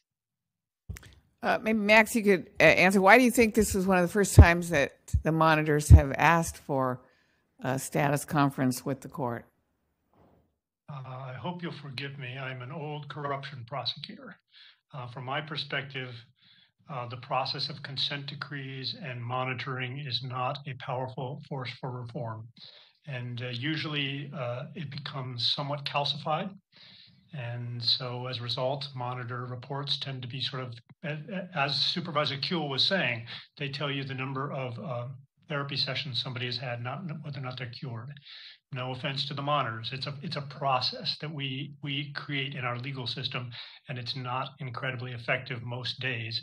And that's why I believe that you just saw an amazing event that doesn't happen often, in which the monitors get so frustrated that they speak out of turn in a manner that you have become accustomed to with me, because that's who I am, but not the way they usually work. Yeah, thank you. I mean, it's upsetting because I remember at the last Rose's presentation, I had mentioned that it seemed like the Sheriff's Department had reached a plateau in their progress, and I was asking about a plan to get past that plateau. But now it looks like we may be backsliding. So this was not a great report to read for me. I think some of the noteworthy findings were, particularly as it related to head strikes. I know we've had a couple of conversations here about that. And I'm a little confused on, is Assistant Sheriff Corbett, you kind of alluded to the fact that the policy might be a little, I wouldn't say vague, but it seems like it's okay in some situations, but not okay in other situations. So I'm concerned because one of the other findings was that there were no repercussions for uses of force that were out of policy. So is what you're maybe telling me is that there were no repercussions for some of the head strikes because they were within policy? That's correct, Supervisor. But the overwhelming opinion of everybody, and we agree with the monitors, we agree with the stakeholders. The analogy I use to my deputies and my personnel is I'm a football fan, is Tom Brady. You just don't hit a quarterback in the head anymore. It's against the rules and it's not good. So they get it, and that's. So should that be the policy? And that's what we've written that into the policy, Supervisor. The only confusion is we titled it the prohibited use of force. Prohibited indicates it's never allowed. So we're trying to work on. So when the report says improper head strikes, what are they referring to? They're looking at force from a year or two ago, which they, in their evaluations, did not think that the use of a head strike was a proper use of force within our policy in that incident. So at this point, has there been any consequences or repercussions for? Well, yes, ma'am. We've opened some investigations on that. There's been discipline imposed on that. Yes. Because there also seemed to be a sense that if there are no repercussions for this and other uses of force that are out of policy, there's no incentive to make better strides towards compliance. Agreed. And discipline is meant and created to improve behavior, change behavior. And the use of discipline and accountability is important. And as you can see, we've opened up a lot of administrative investigations. We are continuing to do that. And actually, with the help of the monitors, they provide a basic checklist for our supervisors as they're writing their force reports to know what the monitors are looking for to be in compliance and to be doing that. And we'll reference that for the sergeants to look at to address every use of force.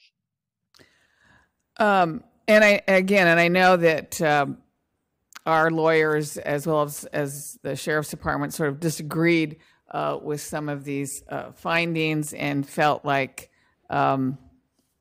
we're in compliance with 75% of the provisions, and that should actually be celebrated.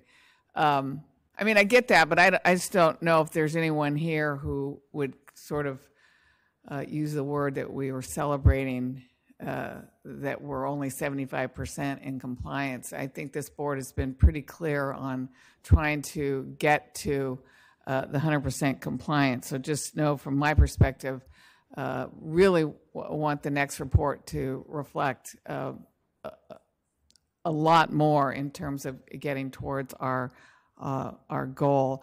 And I will say two things, and Max, you alluded to them. It's not really part of this report, but you know, I was pretty disgusted when you forwarded us the photos of sort of quietly stepping aside through the locker room when you were on the tour and seeing those insignias that represented the Proud Boys and 3 percenters. I mean, it's just unfathomable to me that any of our LA County Sheriff's deputies would have had anything to do with the January 6th insurrection and the violent armed mob that was attempting to overthrow our government. So hopefully, you know, you've got my full support to continue to work in cooperating and investigating that.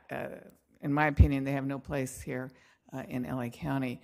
I also heard this morning driving in on CanX, and I guess now ABC Channel 7 has broken the story about the inmate that was allegedly beaten by not one, but several deputies in the inmate reception center. That's very disturbing.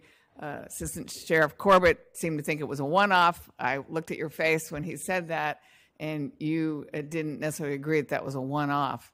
That's very troubling, and I always go back to wondering if there were no cameras, would any of these incidents be brought to anybody's attention? So did you want to speak to that, Max?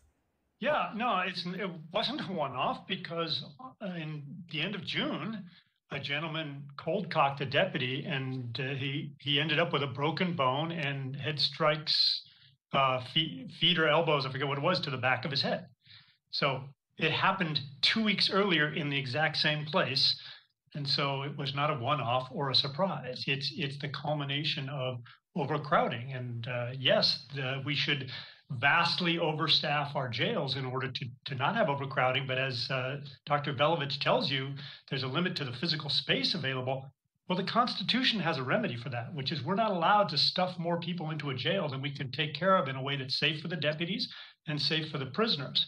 And so the Constitution has a very clear remedy, which has not been implemented. And as a result, the Attorney General's in town looking around, and it's not a one-off. It's not unique. There's nothing that hasn't been happening for a long time here and isn't getting worse now to back in the ways it was under Baca.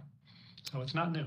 Yeah, I appreciate it. Well, it's very disturbing. And I mean, I agree with Supervisor Barger that, you know, we are, you know, we're supportive of more staffing and reducing the population. We were really proud of how that went during the pandemic. And we thank the sheriff for his work on reducing the population during the pandemic, which meant that it can be done.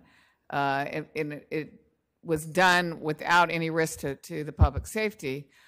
So we got to figure out how to keep moving in that direction to reduce the population. Thank you, Madam Chair. Thank you. Supervisor Solis?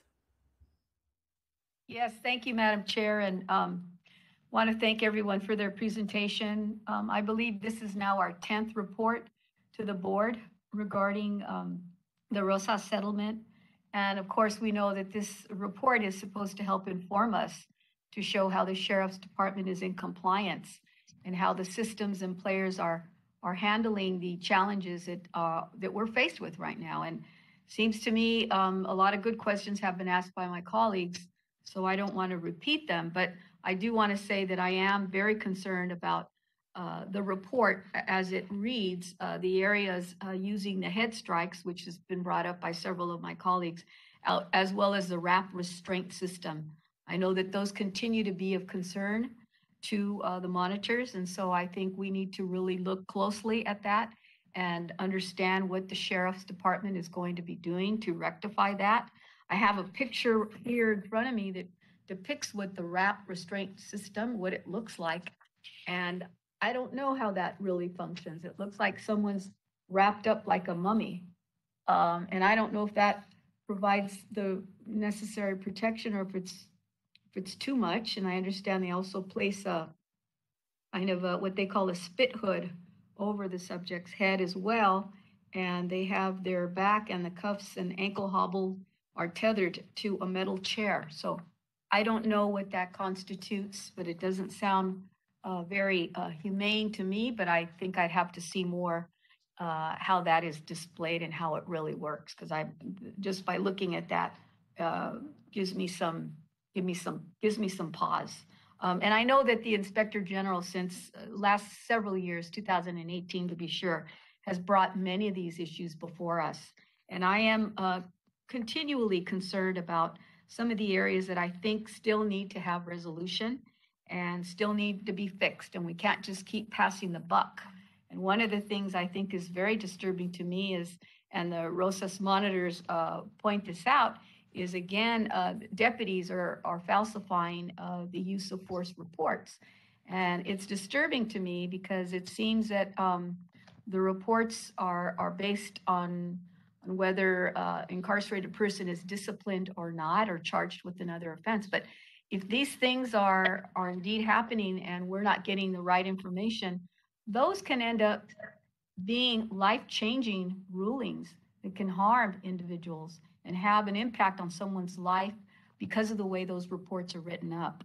And for me, personally speaking, for someone who has a badge and are supposed to be held to the higher standards and deliberately lies on a report, that taints the entire system and process. And I would like to know, and this is directed to the sheriff, what happens, especially when we know that there are deputies or others that are falsifying reports, and what discipline has taken place and what measures are in place to discipline these officers. I understand that this may not even may not have been used against the executive level staff, which I think is very important as well, because it isn't just the line staff that are the problem, but it's also the leadership. And we have to hold people accountable. And if there's no change in terms of policy interpretation, then we do have a problem with our culture there. And I would like to ask the sheriff if you could please respond to that. Well, thank you, Supervisor. And actually, I've had this exact conversation with Ms. Kenny. I think some of the monitor's reflection of false reports is confusing a cut and pasting type of mentality as opposed to as articulating what the events occurred. And then we go back to reviewing the video, and they have a video admonishment, and they have to view the video and then clean up the report. And I think what we've done is kind of set up our personnel for a bit of a failure with just giving them a blank piece of paper and saying, write what happened, as opposed to giving them a template to follow and identify and clearly articulate what they saw, what they perceived, and what their actions were. These are first line level entry young men and women from the academy that don't have a lot of experience in writing. And again, my supervisors, my sergeants they don't have the time to work with them to teach them and mentor as they should. So our emphasis is going to be on report writing and try to get away from the jargon, clearly identify what you saw, what the threat you saw and what you did. And we think if we work with the monitors and the stakeholders to give a little bit different form to fill out in a different way, it will push them towards a more clear and concise manner of writing, as opposed to just they're struggling and trying to articulate what they're trying to say, but they have trouble finding the words sometimes. I don't think it's again, if we find that we watch a video and what they write is totally opposite, no, now that's dishonesty, and we address that appropriately. But what about the issue regarding the executive, management staff? And what are they doing to help instill this philosophy, this change that should be occurring? I don't see that as part of the response here. I believe what you're mentioning, Supervisor, is how the monitors mentioned as the use of force review goes through the different processes and the unit commander and the commander. And if we're not identifying correctly what they're indicating as a policy violation, they want them accountable. We're revisiting that, and we'll work with the monitors on that kind of accountability. Again, the monitors provided us with a spreadsheet of what they're looking for our executives now to look and I try to identify more clearly problems that the monitors are bringing to our attention. It seems to me that I think in one of your documents you show that there's a refresher course, so to speak, that management goes through. I think that in particular probably has to be rethought of and looked at, and these items have to be brought up. Because if we don't get to the culture at the highest level, it's never going to change. You cannot blame the line staff for not writing appropriate reports. I think it's about a policy that's valued and how people share those values in terms of team leadership. And I would think that that's something that would be of high priority for us. So I would hope that gets back, and that it does foster some change there, because it's not adequate, the response that you're presenting at this point. I'm sorry. To that point, Supervisor, as soon as this report was received, I met with my commanders and my training, and just to that point, I want to revisit the training for our sergeants and our lieutenants, and to look at that with a different perspective, a different lens, a lot of it to mirror what the monitors are bringing to our attention. We've already addressed that. We're looking at changing that specifically. Right. I also wanted to ask, it's been brought to my attention that the civil brand commissioners who go into the jails and conduct inspections, that past practice for a long time, they could go in unescorted. And now I understand that that has changed. Why has that changed? Why is it that they have to have an escort now that goes in with them to inspect the jails? So what we were finding, Supervisor, was they would go in and they would do their interviews, and then they would publish their report. And we wouldn't, for a month or two later, get the results of that report, and then have to backtrack to find the inmate or the area that they had concerns about. And I don't like to use the term escort, but so we wanted to do is have somebody accompany them loosely and not be involved with the interview. And then if there was concerns or issues, we can immediately address it right then and there. I actually had a conversation with Mark Anthony last weekend about this, and I think we're going to find some sort of resolve where they won't need that accompaniment, but what they agreed to is at the conclusion of their visit, they will immediately go to the watch commander and bring up any concerns that need to be addressed immediately. And I think that'll be a workable option that we could all work with. I think just one of my own observations when I previously visited the women's jail, I saw a lot of things that were pretty disturbing to me, and I went along with some of the commissioners. This was almost 2 years ago, I think, maybe longer than that, before COVID, obviously. But I think you have to understand that has to be anonymity, because you don't want to also then have deputies retaliating against someone who's going to say, hey, I wasn't seen by a medical doctor. It took 6 weeks to have someone view an abscess that I had in my mouth, or that I wasn't given appropriate medication because I'm having severe menstrual cramps, things of this nature that are very basic.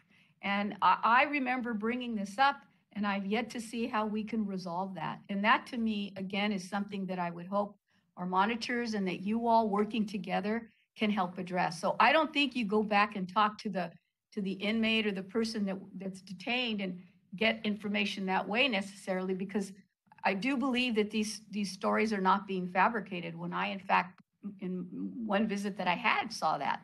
So I mean, I would just really want to impress that upon you and the staff. You know, I respect everyone that has their job and their duty, but we also expect people to be doing their job in the best manner and equitable and fair manner that is accountable to everyone, to our public. And that's what I think we want to stress here. So if I could just, you know, really emphasize how important that is. Thank you very much, Sheriff. I do want to ask a question of our Inspector General, and I wanted to ask you, Max. As you know, there is a force review panel that has several high-ranking sheriff staff, OIG, county council, and others to review use of force. However, I'd like to get your opinion on how effective that panel really is. Because while it may look good on paper, but perhaps you can share the purpose of the panel and whether you think it has made any impact on 1, limiting head strikes, 2, use of the RAP restraint system, 3, reducing use of force, 4, increased discipline at all levels when it comes to misuse of force, and 5, falsification of reports, and 6, long-standing cultural shifts on the use of force. My staff has monitored it closely, and it is their opinion that it is totally ineffective in all those things you just listed. The custody force review team is an excellent, highly skilled group of investigators, and they have always been used for serious force incidents. Under the Rosas Agreement, they were expanded out to allegations of retaliation, other kinds of force. But it's been my staff's opinion, based on observing, that they're not used properly and they're not effective. The panel that it goes through is run by commanders, and we've always seen in the Sheriff's Department a real problem in force evaluation, in which the training bureau, the sort of equivalent thereof for the department in general, will be brought into a team and will be very reluctant to give their opinion until they get sort of a wink and a nod from their commanders about what they ought to have as their opinion. And then when they do give it, they tend to be very protective of deputies and very sort of always saying, well, if there's a head strike, there was a reason and it's okay. I'm not saying custody force review is like that, but we've seen a disturbing trend in that direction, that they seem to not be asked for their opinion, not be incorporated in. And it's my staff's opinion that they should be much more always included, always their opinion given, and it should always be acted on unless there's a darn good reason not to. And then we would be hopeful that that process would be more effective. Currently, it does not appear to be, although I am not sure that if we did what I just said, it would all work out, because as long as there's a commander there leaning on them, then they might learn that their opinion is different than they thought it was. But for the moment, it's not functioning well, in our opinion. So it kind of goes back to my earlier question to the sheriff about culture, and making sure that our top level management and executive folks really understand that culture has to change, and that we're being also reviewed and evaluated and can be fined heavily by the federal government under this court decree if we don't make those changes. And I think this is very serious. And so I hope that, again, you know, Sheriff Department will work cooperatively with everyone here. We want to see this change. We're now in the year 2022. We're going to quickly be into 2023.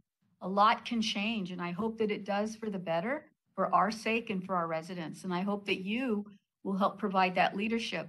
And this is to the Sheriff Department, because I know there are many young people that are now your recruits that are coming in that want to step up and help provide protection to our residents, whether it's in custody or out on the street. And I would hope that the training would be reflective of the values that we have set forward, that even the policies that you are now espousing should be mirrored. And so it can only happen by example.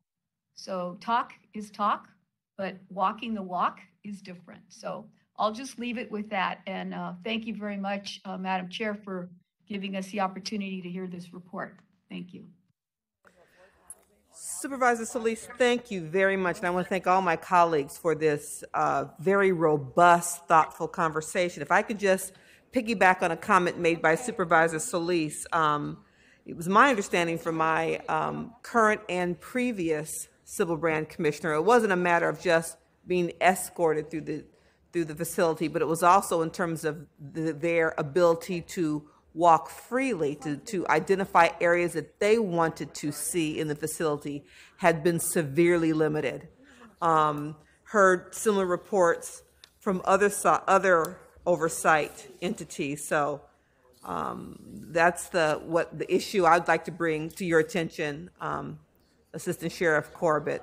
It's not just about being escorted, but also severely limiting what they had access to. And I think that's critical because you raised the point that these entities have been walking through the facility, so you didn't think some of the issues that have come out in terms of the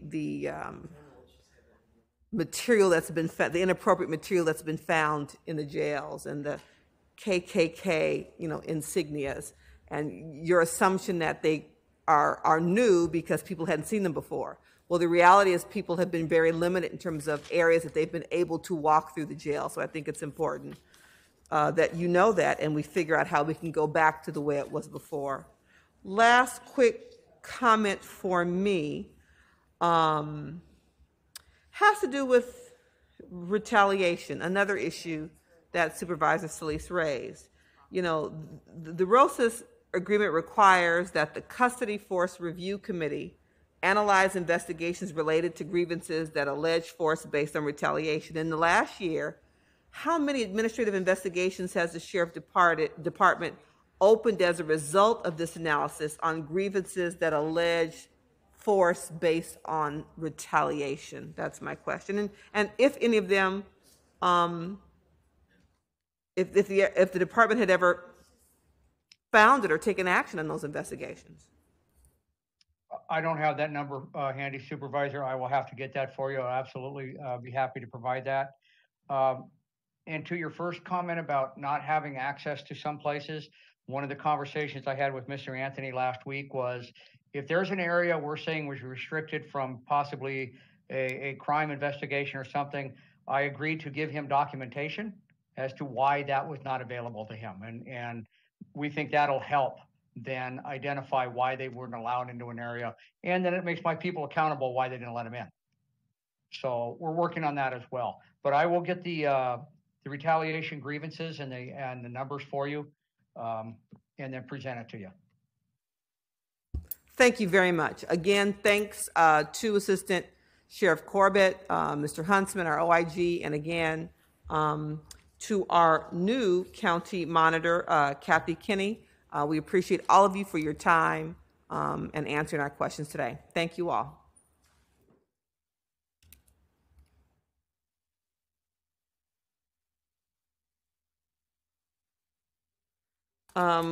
Colleagues, this report is received and filed, and hearing no objections, such will be the order.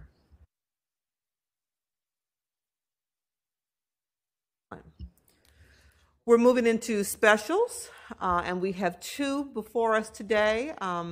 Supervisor Barger, would you like to present yours, followed by Supervisor Solis? Thank you, Madam Chair. I was saddened to read a heartbreaking story in the news this morning on the front page of the LA Times regarding a young man, Dominic Green, who was a contracted worker for the Department of Public Health and passed away. Tragically, he was fully remote, and neither his colleagues nor supervisors were aware that he had died at home, where he was left unattended for days. This raises renewed concerns for the health and well-being of our workforce who work from home full-time and might be suffering from isolation and disconnection. I'd like to read in a motion with Supervisor Hahn as a co-author for a vote next week so that the Department of Human Resources can report back on the issue and recommend ways the county can improve the way we stay connected with our workforce. The COVID-19 pandemic resulting public health orders sent scores of employees to work from home. This was especially true for a large portion of Los Angeles County workforce and thousands of contracted staff who help maintain essential county services. The county has continued to greatly expand flexible working options with 35% of the county workforce teleworking in some capacity, including 15% who telework full-time. In addition, county departments often have distributed teams in various county locations to meet operational needs.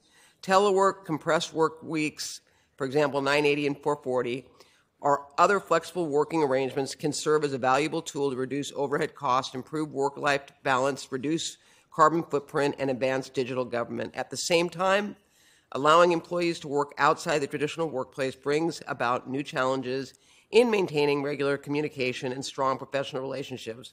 For many remote workers, it's created physical and mental health challenges. A 2021 survey by the American Psychiatric Association found that a majority of employees working from home experience negative mental health impacts, including isolation and loneliness. Furthermore, a lack of physical presence in the workspace limits opportunities for interaction and checking in on workers who might fall ill or suffer from an ailment, leading to even more dramatic health or well-being issues.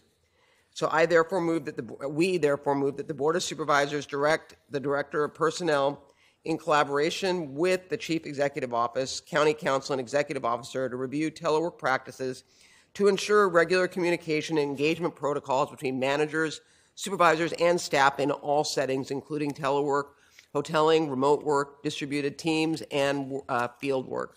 2, direct the Director of Personnel to review current supervision training courses and/or programs to ensure content on instruction and communication in all work settings, including remote work, telework, hoteling, distributed teams, and field work, and confirm that the training discusses communications, best practices by managers and supervisors about conducting wellness checks of their staff who have been absent from the work without notice. And 3, report back to this board in writing within 75 days with an assessment of the aforementioned and any recommendations to enhance and improve existing policies as needed. That would be our motion for next week. Thank you, Madam Chair. Thank you very much. And Madam Executive Officer, we're not voting on this one today. We are voting on this one today. Oh, I didn't think we could vote on it. It's a report back. Okay, well, okay, I would love to vote on it today. Okay, excellent. Dominic Green's family would love for us to vote on it today. Yes. And I'd like to second it. Okay, so motion by Supervisor Kuehl. Did you want to speak on it? Supervisor Kuehl, did you want to speak on it? No, I was offering to second, but I defer to my colleague from the 4th. Thank you very much. It's been moved by Supervisor Barger, seconded by Supervisor Hahn. Please call the roll. The motion from Supervisor Barger and Supervisor Hahn supporting Los Angeles County teleworkers is before you. Supervisor Solis. Aye. Supervisor Solis, aye. Supervisor Kuehl. Aye. Supervisor Kuehl, aye. Supervisor Hahn. Aye. Supervisor Hahn, aye. Supervisor Barger. Aye. Supervisor Barger, aye. Supervisor Mitchell. Aye. Supervisor Mitchell, aye. Motion carries 5-0. Thank you. We will hear an additional special from Supervisor Solis that we will also be voting on after her presentation. Supervisor Solis. Yes, thank you, Madam Chair. This is with respect to a reward offer in the robbery at the 99 Ranch Market in Rowland Heights, which took place on Saturday, July 9th, 2022 at the 99 Ranch Market on Nogales Avenue, just after noon. An Asian American couple was violently attacked by 2 suspects while unloading groceries in their vehicle. One of the suspects pistol whipped the male victim to steal his Rolex watch. The 2 suspects then left the scene in a white Dodge Challenger with paper license plates. The 2 suspects are described as 2 men between the ages of 25 to 30 years old wearing black hoodies and gray sweatpants. The suspects were also carrying semi-automatic handguns. To assist in the investigation of violent robbery of these 2 victims, we're seeking the public's assistance in bringing the individuals who are responsible for these crimes to justice. If the public has any information about this case or those responsible, we urge them to contact the Los Angeles County Sheriff's Department Walnut Station at 909-595-2264. Those who wish to remain anonymous can call Crime Stoppers at 800-222-8477. I therefore move that the Board of Supervisors establish a $15,000 reward in exchange for information leading to the apprehension and conviction of the person or persons responsible for this heinous robbery that occurred outside the 99 Ranch Market in Rowland Heights. I ask for your aye vote. Thank you very much. Second. Thank you very much. Seeing no further comments, the special motion has been moved by Supervisor Solis and seconded by Supervisor Kuehl. Please call the roll. Motion by Supervisor Solis on the reward offered. Supervisor Solis. Aye. Supervisor Solis, aye. Supervisor Kuehl. Aye. Supervisor Kuehl, aye. Supervisor Hahn. Aye. Supervisor Hahn, aye. Supervisor Barger. Aye. Supervisor Barger, aye. Supervisor Mitchell. Aye. Supervisor Mitchell, aye. Motion carries 5-0. Thank you. Colleagues, at this time it would be appropriate to hear adjournments. We will begin with Supervisor Hahn. Thank you, Madam Chair. And the first one is, I know, one of the reasons that Supervisor Barger, you introduced the motion that we just voted on, and I really appreciate that. I thought it was appropriate that we adjourn in the memory of Dominic Green today. The LA Times, Kiera Feldman, in column 1 today, wrote the most heartbreaking story about Dominic Green. He was only 28 years old. And I know, Supervisor Mitchell, I think I reached out to you. His apartment was in Koreatown, but his family was from Michigan, I think. He came here, following his dream, and he became a contract worker for our Department of Public Health and tracking COVID cases. So he was doing contract tracing. And this was his first job out of grad school, where he received a master's degree in public health. And again, he moved to LA late last summer. He even took his college courses from inside his bedroom due to the COVID shutdown in 2020. He saw this job as first step towards his professional goal, a doctorate in epidemiology, which he planned to use to serve underserved communities. And although he never met his colleagues in person because he was teleworking, some of their comments at his service really spoke to his character. He would every day, I think at 4:30, log out and send a message to his supervisors that his day's work was done, wished everybody well, and then he would log back on the next morning.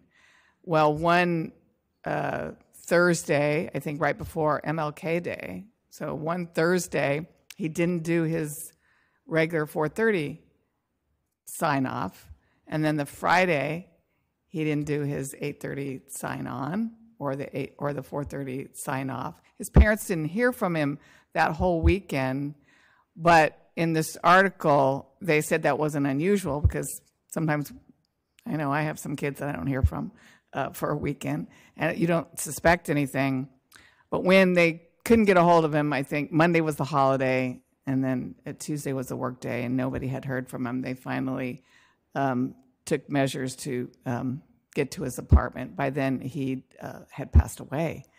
And apparently he'd been dead for a few days based on the coroner's report. Of course, his parents were devastated and really wondered, and which is why, Catherine, I think your motion was so appropriate today, because I think his parents wondered, boy, when we didn't hear the first sign off and then the second one, why didn't someone in the Department of Public Health, one of his supervisors, actually take a little more aggressive action? So hopefully what you just did, Catherine, will look at our policy, which is so appropriate because teleworking is now something I think is not just pandemic related. I think more and more workers will be working from home, and this just highlights being alone, working from home, and having no real support system could end up like this. I thought what his coworkers from public health sent to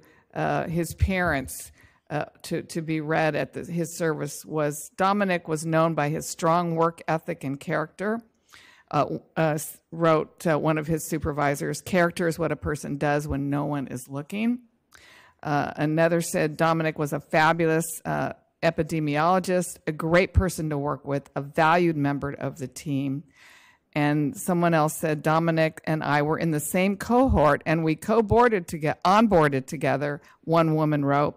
Though we only shared a few emails here and there, he was very kind and will be strongly missed. He's survived by his parents, Joseph and Janine Green, and I think they will appreciate the fact that we remembered him, and we're looking at county policy to change so this never happens again. Yes, that would be great. I also move that when we adjourn today, we adjourn in the memory of Antonia Bueno, who was a resident of San Pedro. She was born in Ischia, Italy, and she was preceded in death by her husband. She's survived by her children, George, Teresa, Oreste, and Frank, who's the very successful owner of Bueno's Pizzeria that have several locations both in Long Beach and San Pedro. May she rest in peace. I also move that when we adjourn today, we adjourn in the memory of Debbie Roman, who was only 49 when she passed away, also a longtime San Pedro resident. Debbie graduated from USC with her master's in education. She was a beloved kindergarten teacher at 7th Street Elementary for over 20 years, and she always encouraged her students to work hard, aim high, and believe in themselves. She's survived by her husband, Eddie, and deeply missed by her family, friends, and former colleagues. I also thought it was appropriate if this board adjourned in the memory of Shinzo Abe, the former Japanese prime minister, who was assassinated last week while delivering a campaign speech outside of a train station in Nara just days before his country's nationwide parliamentary elections.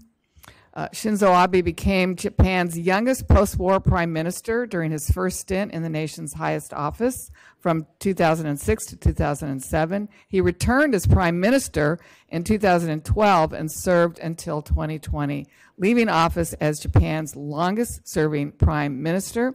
I was lucky to be a member of Congress when he came and addressed a joint session of Congress in 2015, and how fondly he spoke about the United States and his time in Los Angeles in the late 70s when he was a student at USC. In that address to Congress, he characterized the alliance between the United States and Japan as an alliance of hope. I can't help but think that perception was shaped by his experience here in LA County. That this tragedy has rocked the nation of Japan, and the attack is all the more shocking to the Japanese people because their country has not experienced the level of gun violence that we have sadly become so accustomed to here. Our thoughts and prayers are with the people of Japan. Shinzo Abe leaves his wife of 35 years, Aki Matsuzaki, and I would hope that we as a county would express in a formal way to the Japanese Consul General here of our sincerest sympathies. Thank you, Madam. All members? All members? Yes. Is that possible? Yes. Thank you. Thank you. I'm sorry. That'd be wonderful. Thank you. As a member of the State Senate delegation in 2017, we had the opportunity to have audience with him in Tokyo. So I would definitely love to sign in as well. Thank you so much for bringing that forward to allow all of us to sign on. Thank you. Supervisor Barker. Thank you. I move that when we adjourn, do so in memory of Madeline Jones Barber, a longtime resident of Altadena who passed away at the age of 55. Madeline attended Pasadena Unified School District public schools and graduated from Blair High School in 1984. She pursued higher education at the University of Laverne, where she earned a bachelor's degree in business. For 17 years, Madeline worked with the Nestle Corporation as a budget analyst and finished her career with the AIDS Healthcare Foundation as an advanced operations specialist.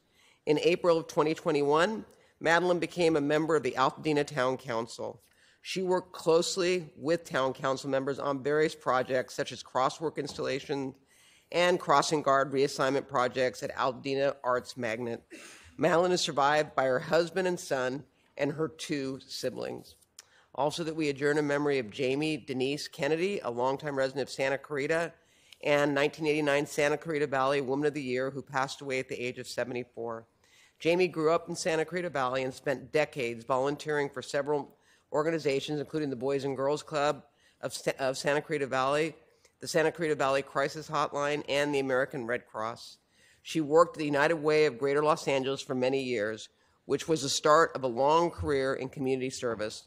Not only was she a talented fundraiser, she was also an exemplary leader.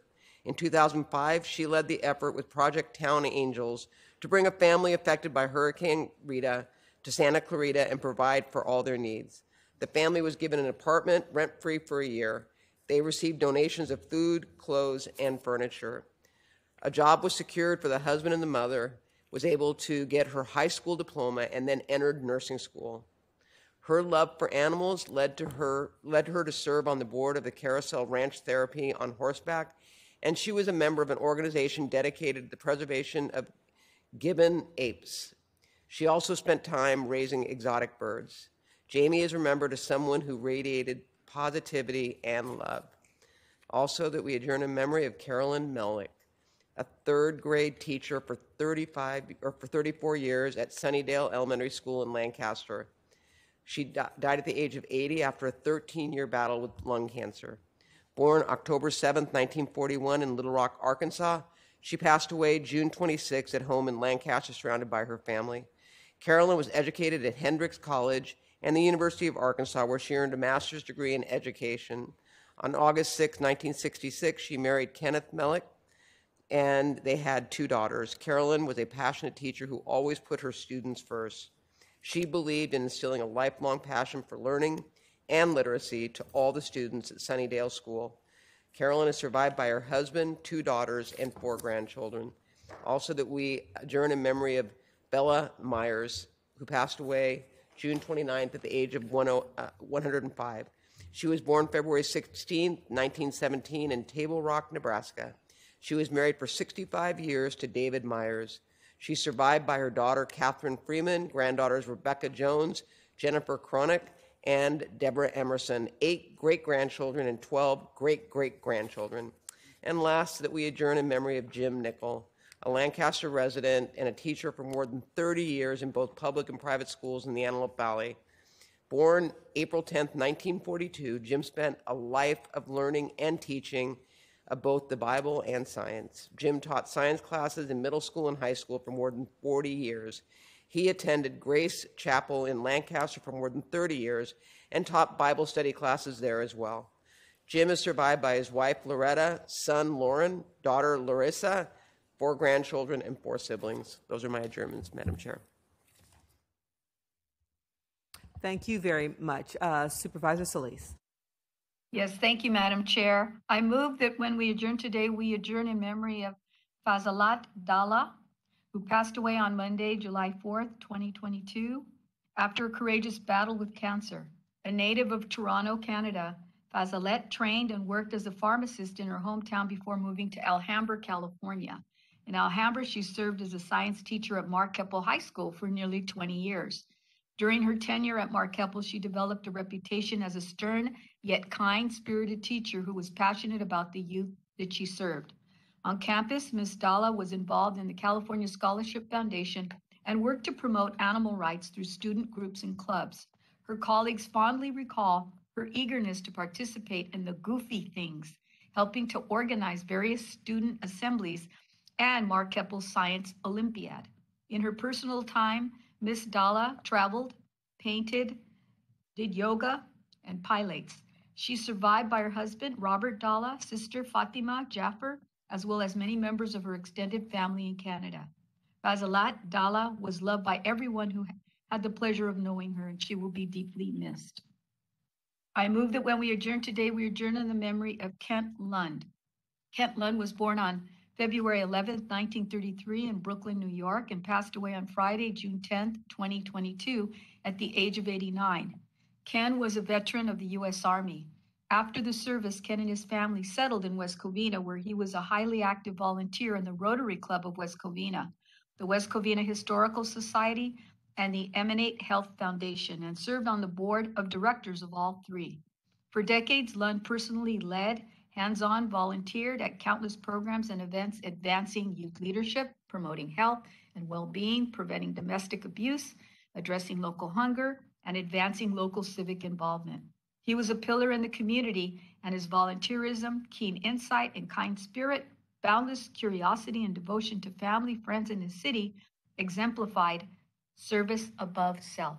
Ken Lund is survived by his wife, Ruth Lund, son, Peter Lund, and daughter, Victoria Downey, and a host of extended family members and friends who will miss Ken dearly.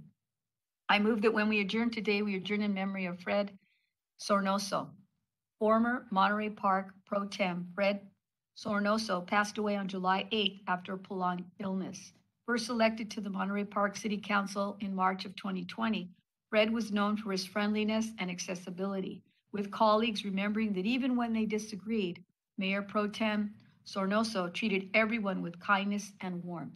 On City Council, he established community cleanups, encouraged residents to report graffiti to keep Monterey Park safe, and a clean community for all residents. And above all, Fred embodied what it meant to be a good neighbor.